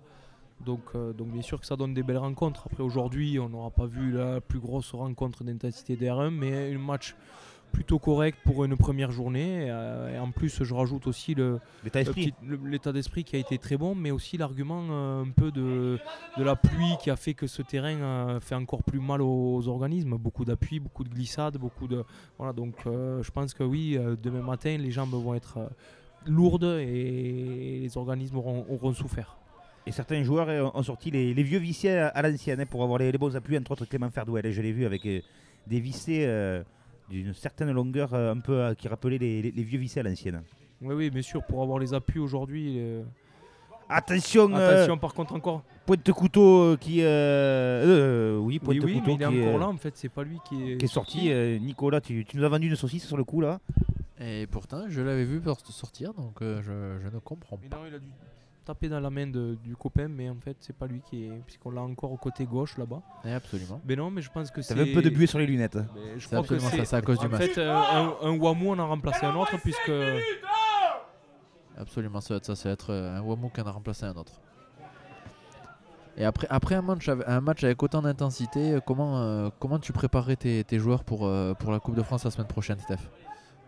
Par rapport aux deux équipes qui sont sur le terrain, après il y a une rotation à avoir aussi. Je veux dire, après peut-être certains, tu disais tout à l'heure que c'était bien les épopées Coupe de France aussi avec Loïc, mais le seul truc c'est que ça fait des cartons, des blessés, de l'engagement physique et aussi où les joueurs des fois quand l'effet nerveux aussi qui est tout à fait dépensé. Puis mine de rien, à une semaine ou 15 jours ou même bien avant, dès que le tirage est fait, que vous prenez une grosse équipe à la maison ou que le match est délocalisé, tout ça, qu'il y a un grand événement, je peux vous dire que vous levez un peu le pied sur le championnat.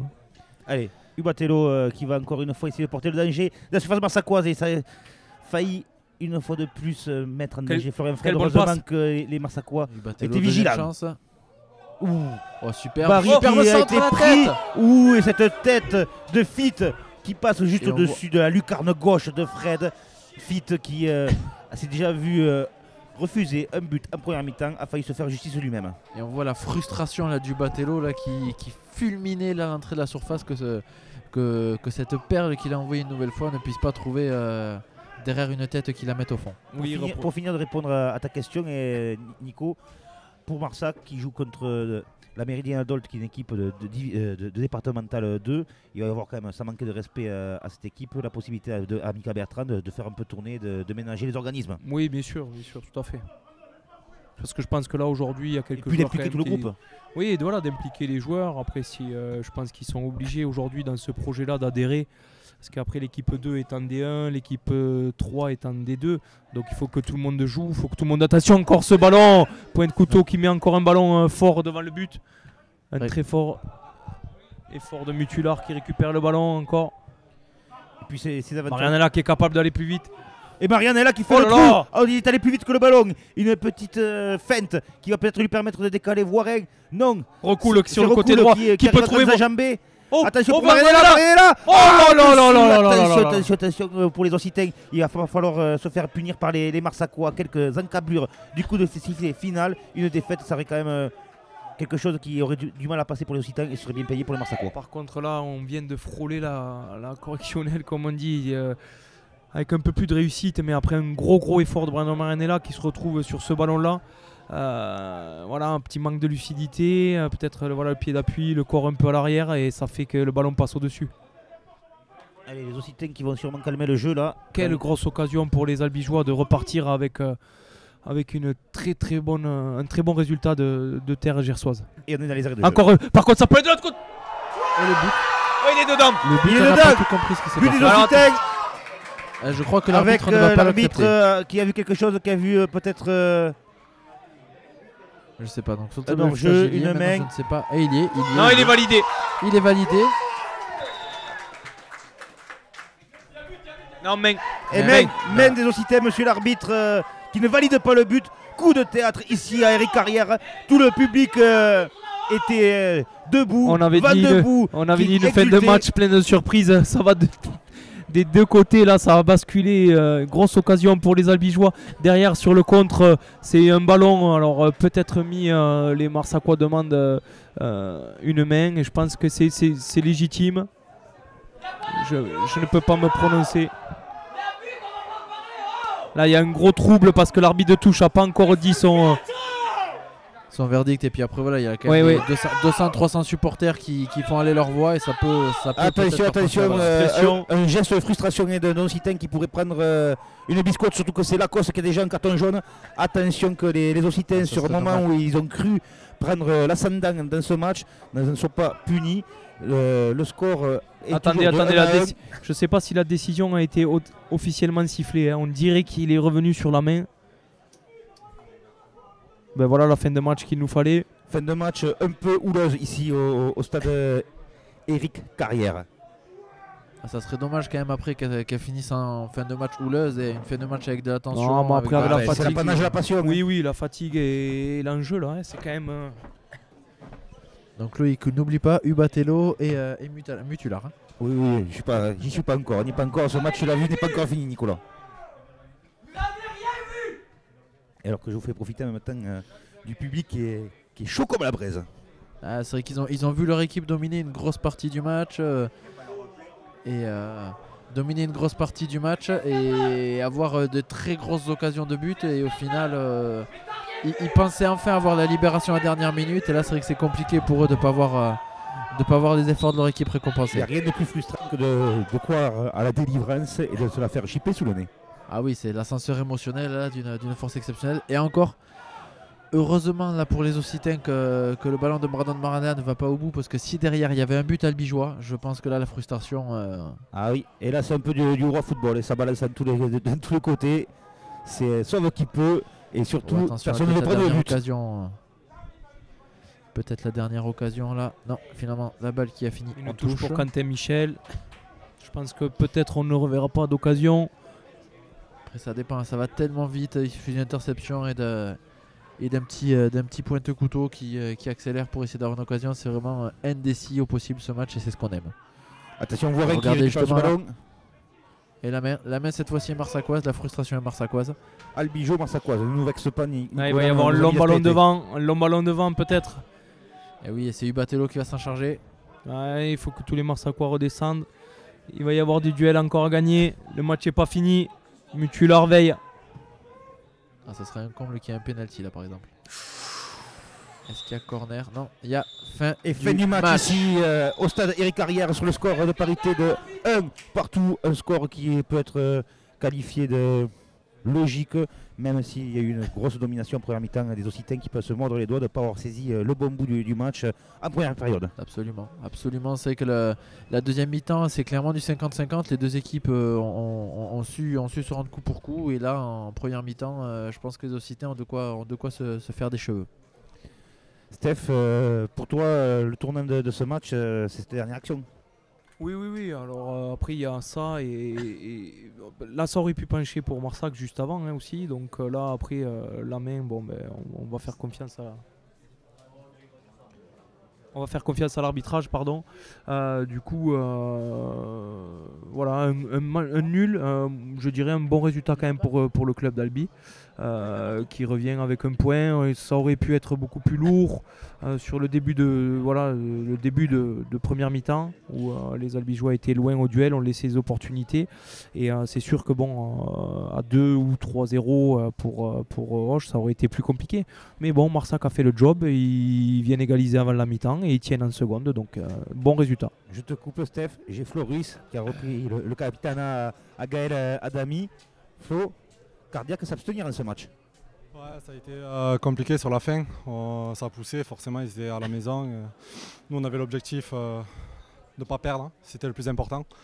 Et malgré qu'ils ont poussé, et on a su garder le score et c'est le plus important, quoi. Et 20 premières minutes aussi, où vous avez un peu pris la foudre, ils auraient pu tuer le match dès les 20 premières minutes. Ouais, on n'était pas réveillés, on n'était pas en place, on déjouait un peu, les duels n'étaient pas bons et au final on a su rectifier le tir à la fin et voilà, à la mi-temps et voilà. On a fait une bonne deuxième première mi-temps et puis voilà, c'est bien passé. Ouais. Comme on dit, vous êtes fait secouer, mais à l'état d'esprit, à l'Agnac, vous êtes revenu à le match.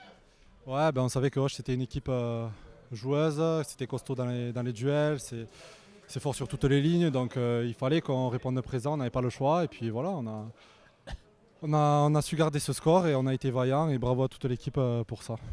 Prochaine étape, Méridien Dolt, Coupe de France, ça vous kiffez à Marssac? Ouais, on kiffe, je sais pas, mais on aime bien jouer déjà la coupe et puis après ben, c'est un match de coupe, de toute façon c'est soit eux soit nous, donc on n'a pas le choix et puis il va falloir qu'on passe et eux ils vont jouer avec leurs armes, nous les nôtres et puis voilà, il va falloir qu'on gagne, c'est la loi de la coupe. Merci Flo pour cette analyse. Merci, bonne soirée. Allez, on va aller voir le capitaine de Auch Foot avec une belle image comme on les aime. On va dire que ce match pour Roche, il y a beaucoup de frustration, 20 grosses premières minutes, vous pouviez tuer le match 2 ou 3 fois. Une dernière action assez litigieuse où ça part un peu les tours, ça met un peu de passion dans les tribunes. C'est quand même un peu de frustration. C'est un bon premier match de reprise de championnat. Voilà, on a mis les ingrédients qu'il fallait dès le départ. Comme vous dites, on a mis 15 minutes de folie. C'était la consigne du coach, voilà, on a les étouffer au maximum. On n'a pas su conclure quand il fallait conclure. Voilà, on peut breaker à 2-0, voire à 3-0. Ça fait partie du sport, c'est comme ça. Dernière action, elle est litigieuse. Il y a main, voilà, notre joueur il nous l'a dit, la main est liée. Voilà, après, ça fait partie du sport. On avait à cœur de faire un bon résultat. On l'a fait à moitié, mais la saison est encore longue. Voilà, place à la Coupe de France maintenant. Et il faut travailler pour faire ce bout de chemin qui nous reste à faire. Et en championnat et en coupe, voilà, on a envie de faire quelque chose des deux côtés. Donc voilà, on va se donner les moyens et jouer le jeu à fond. Ces 20 premières minutes de folie, le fait qu'il y ait de nouveau du public, de la ferveur, de la passion, ça vous a donné un peu de la sanquette? Ouais, ça fait toujours plaisir que d'avoir des tribunes vides comme on pouvait voir à la télé. Voilà, nous on reprend depuis 8-9 mois déjà où on n'avait pas joué. Ça fait plaisir de retrouver le sport, ça fait plaisir de retrouver les copains et le public aussi, comme vous l'avez dit. C'est quand on n'a pas de foot pendant 8 mois, 9 mois comme ça, qu'on s'aperçoit que c'est une vraie passion, que ça manque. Ouais, ça manque quelques soulages, voilà, que ce soit les jeunes de 20 ans ou les plus anciens dont je fais partie. Voilà, c'est un manque qu'on a depuis de nombreuses années. Là, ça fait 2 ans que c'est vraiment en pointillé. Voilà, et puis il suffit qu'il y ait des blessures pour certains joueurs qui manquent des matchs un peu plus souvent. ça fait plaisir de reprendre, ça fait vraiment plaisir. Voilà, on a pu profiter un petit peu de la famille, des loisirs pendant ce break, on va dire, sportif. Mais de reprendre le goût, les efforts, voilà, être fatigué, avoir les jambes cassées, comme on dit, c'est du vrai bonheur. Dernière question pour la suite des opérations. Focus sur la Coupe de France ou c'est le championnat qui prédomine? On va faire les deux tant qu'on peut. Voilà, on a un rêve, bien sûr qu'on a à cœur de remonter en N3 si c'est possible. On va prendre les matchs les uns après les autres. Voilà, on a eu quand même pas mal de changements dans l'effectif. On a eu quelques départs. On a beaucoup de jeunes qui sont montés en équipe, que ce soit la première ou la réserve, avec quelques nouveaux joueurs aussi qui arrivent des clubs aux alentours, mais de divisions inférieures. Donc voilà, il faut que la mayonnaise prenne, comme on dit. Et puis après, voilà, si on met les ingrédients comme on a fait ce soir avec l'état d'esprit, la hargne, il n'y a pas de raison que ça ne marche pas en tout cas. On va finir avec une touche d'humour. Pendant tout le match, notre consultant, Steve Bénédé, a fait quasiment une déclaration d'amour. Il n'a pas été dire qu'il était fan de toi. Je te conseillerais d'aller lui dédicacer la casquette, ça lui fera rudement plaisir. C'est gentil, merci beaucoup. Et merci à toi. Et en parlant justement de casser les jambes, une image que tu n'as pas vue du coup, Ubatello s'est relevé il y a 2 minutes. Depuis tout à l'heure, il était assis à côté Oxy, de comme on dit. Voilà, Oxy, totalement, il a tout donné et ça s'est vu. Allez, on va demander une réaction à l'organisateur de cette compétition et le président de la PRIA de la Ligue de football occitane pour une première journée, un premier match d'inauguration du retour de la R1 après le Covid. C'était un beau match quand même. C'était un match magnifique. On a eu effectivement 20 premières minutes extraordinaires avec énormément d'intensité. Après, malheureusement, Auch n'a pas réussi à marquer sur son temps fort. Il y a une égalisation juste avant la mi-temps. On a vu un match très bien, dans l'esprit, de belles équipes. Et on voit bien que le football amateur est présent aujourd'hui, puisque même le capitaine de Auch est en capacité et lucide, dans votre interview d'après-match, de reconnaître que la décision arbitrale tendancieuse de la fin du match est bonne. Et c'est aussi pour ça qu'on aime le foot amateur, parce qu'aujourd'hui, on a des hommes qui sont là pour se faire plaisir. Ils ont fait plaisir aujourd'hui. Je crois qu'on peut dire un grand merci déjà, bien sûr, au Max Sport et à H2G, mais aussi à Auch et à Marssac qui ont joué le jeu de programmer ce match à 21h, je pense un vendredi soir. Je pense que ça va être une belle réussite et une belle saison. Hier, l'interview nous disait on espère le retour plein du foot. Ça y est, il est relancé là. Il est relancé, on a passé un très bon moment. Je pense que tout le monde est content aujourd'hui. Donc voilà, il faut que ça perdure comme ça et le football amateur en sortira grandi. Je n'en doute pas. Et puis un beau public occitan comme on les aime. Toujours, c'est un public, voilà, c'est un beau public, mais comme il y en a, je suis sûr, dans toute la région et comme on aura, j'espère, l'occasion de le voir tout au long de la saison sur tout le territoire. Merci à de la PRIA. Merci à vous. À très bientôt. Allez, Nico, Stéphane, on va vous laisser maintenant faire l'analyse après avoir écouté le vice-capitaine marsaccois, après avoir écouté le capitaine des Occitans, enfin le vice-capitaine Albi Marssac, si je vais me faire tirer les oreilles par le président Espier, et après avoir écouté bien sûr le boss de la Ligue Occitanie de football. Ben, je pense que tout a été dit, on va faire que se répéter, que ça a été un très très beau match. On rappelle quand même le contexte, ça faisait 8 mois qu'il n'y avait pas eu de match officiel, sans compter le premier tour de Coupe de France la semaine dernière, 8 mois qu'il n'y a pas eu de match officiel entre deux grosses équipes comme ça. 8 mois que clairement on rangeait notre frein et qu'on attendait de revoir du foot. Et on a vu du foot et du très beau foot et des équipes qui étaient vraiment engagées, qui n'ont pas attendu. Il y avait évidemment des moments où les équipes se regardaient un peu, mais c'est allé très très vite, il y avait beaucoup d'actions. Très peu de tirs, moi j'aurais peut-être un petit regret. Bon évidemment, voilà, c'est le début de saison, il faut retrouver un peu la confiance. Mais un petit regret de ne pas avoir vu des joueurs tenter des fois leur chance à frapper de loin. On ne sait jamais, une bonne petite galette en pleine lucarne, ça peut toujours passer. Et franchement, si on peut commenter que des rencontres aussi belles avec autant d'intensité et deux équipes aussi fair-play, je signe de suite jusqu'à la fin de la saison. Allez, l'œil du consultant, l'œil du coach, ça t'a bien aidé. Oui, après je ne vais pas répéter, hein, on a tous dit la même chose, on a vu un match intéressant, un très bon état d'esprit. Et moi je sortirais tout l'enjeu sportif de l'intérêt d'aujourd'hui, c'était juste de revivre des moments comme ça, être dans la fête du sport, du football et être tous avec le sourire quand je revois tous ces visages que je connais, toutes ces personnes, voilà, cet engouement qu'il peut y avoir autour d'une rencontre et une belle réussite j'espère pour cette première et qui en amène plein d'autres avec un match quand même aussi de foot amateur en prime time le vendredi soir, hein, donc je trouve ça assez unique. Hein. J'aurais aimé, on l'aurait dit, j'aurais jamais cru que c'était faisable, mais grâce à des personnes qui se sont investies dans ce projet, on est là aujourd'hui et on a fait une rencontre diffusée en ligne sur... voilà, donc on verra les résultats et tout ça, mais je pense que c'est une très très belle réussite et que ça va en amener d'autres. Allez, une micro-interview de Michael Bertrand pour conclure en beauté. Mika, un point arraché ici à Auch en terre gersoise, c'est un bon point de prix. Ouais, c'était l'objectif au début du match, c'était de prendre un point s'il y a la possibilité de le prendre. Je pense que les joueurs ont fait un gros match dans l'état d'esprit, dans les duels. Ça a été un match âpre, même sur la fin de match. Alors même s'il y a un but refusé à la fin, mais on a une grosse occasion à 1 minute de la fin. On peut revenir avec même une victoire. Après voilà, je pense que sur l'ensemble du match, voilà, le nul, on s'en sort quand même pas mal parce que voilà, Auch est une belle équipe et je pense que pas beaucoup d'équipes viendra prendre des points ici.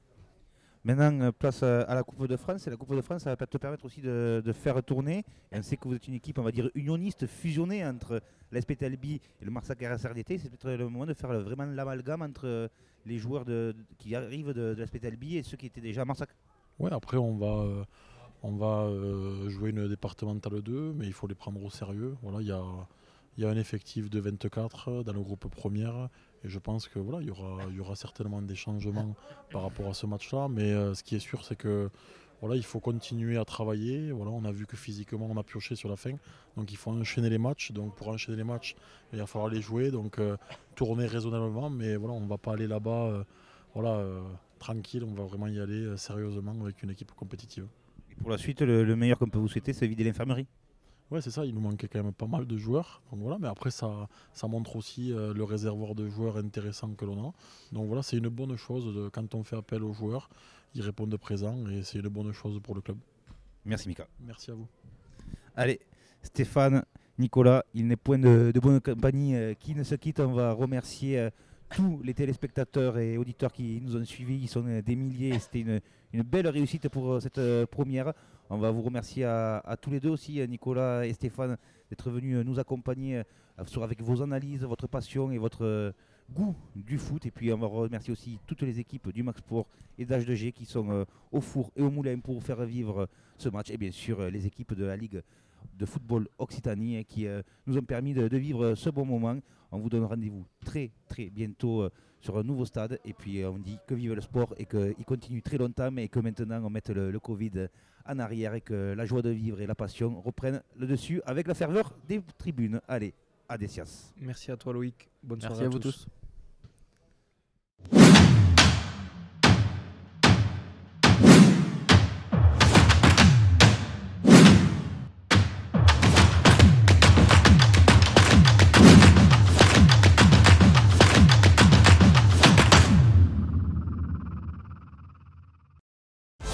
En Occitanie, osez sortir des sentiers battus, dépassez vos limites, explorez toutes les ressources, enfouies en vous, en nous, puisez l'énergie au cœur de notre terre, de votre esprit. La région Occitanie accompagne les sportifs, les bénévoles, toutes les disciplines, tous les âges, tous les niveaux. Grâce à la richesse de son territoire, de ses équipements et de son environnement, l'Occitanie vous accueille et vous encourage pour atteindre vos rêves. En Occitanie, le sport, notre seconde nature.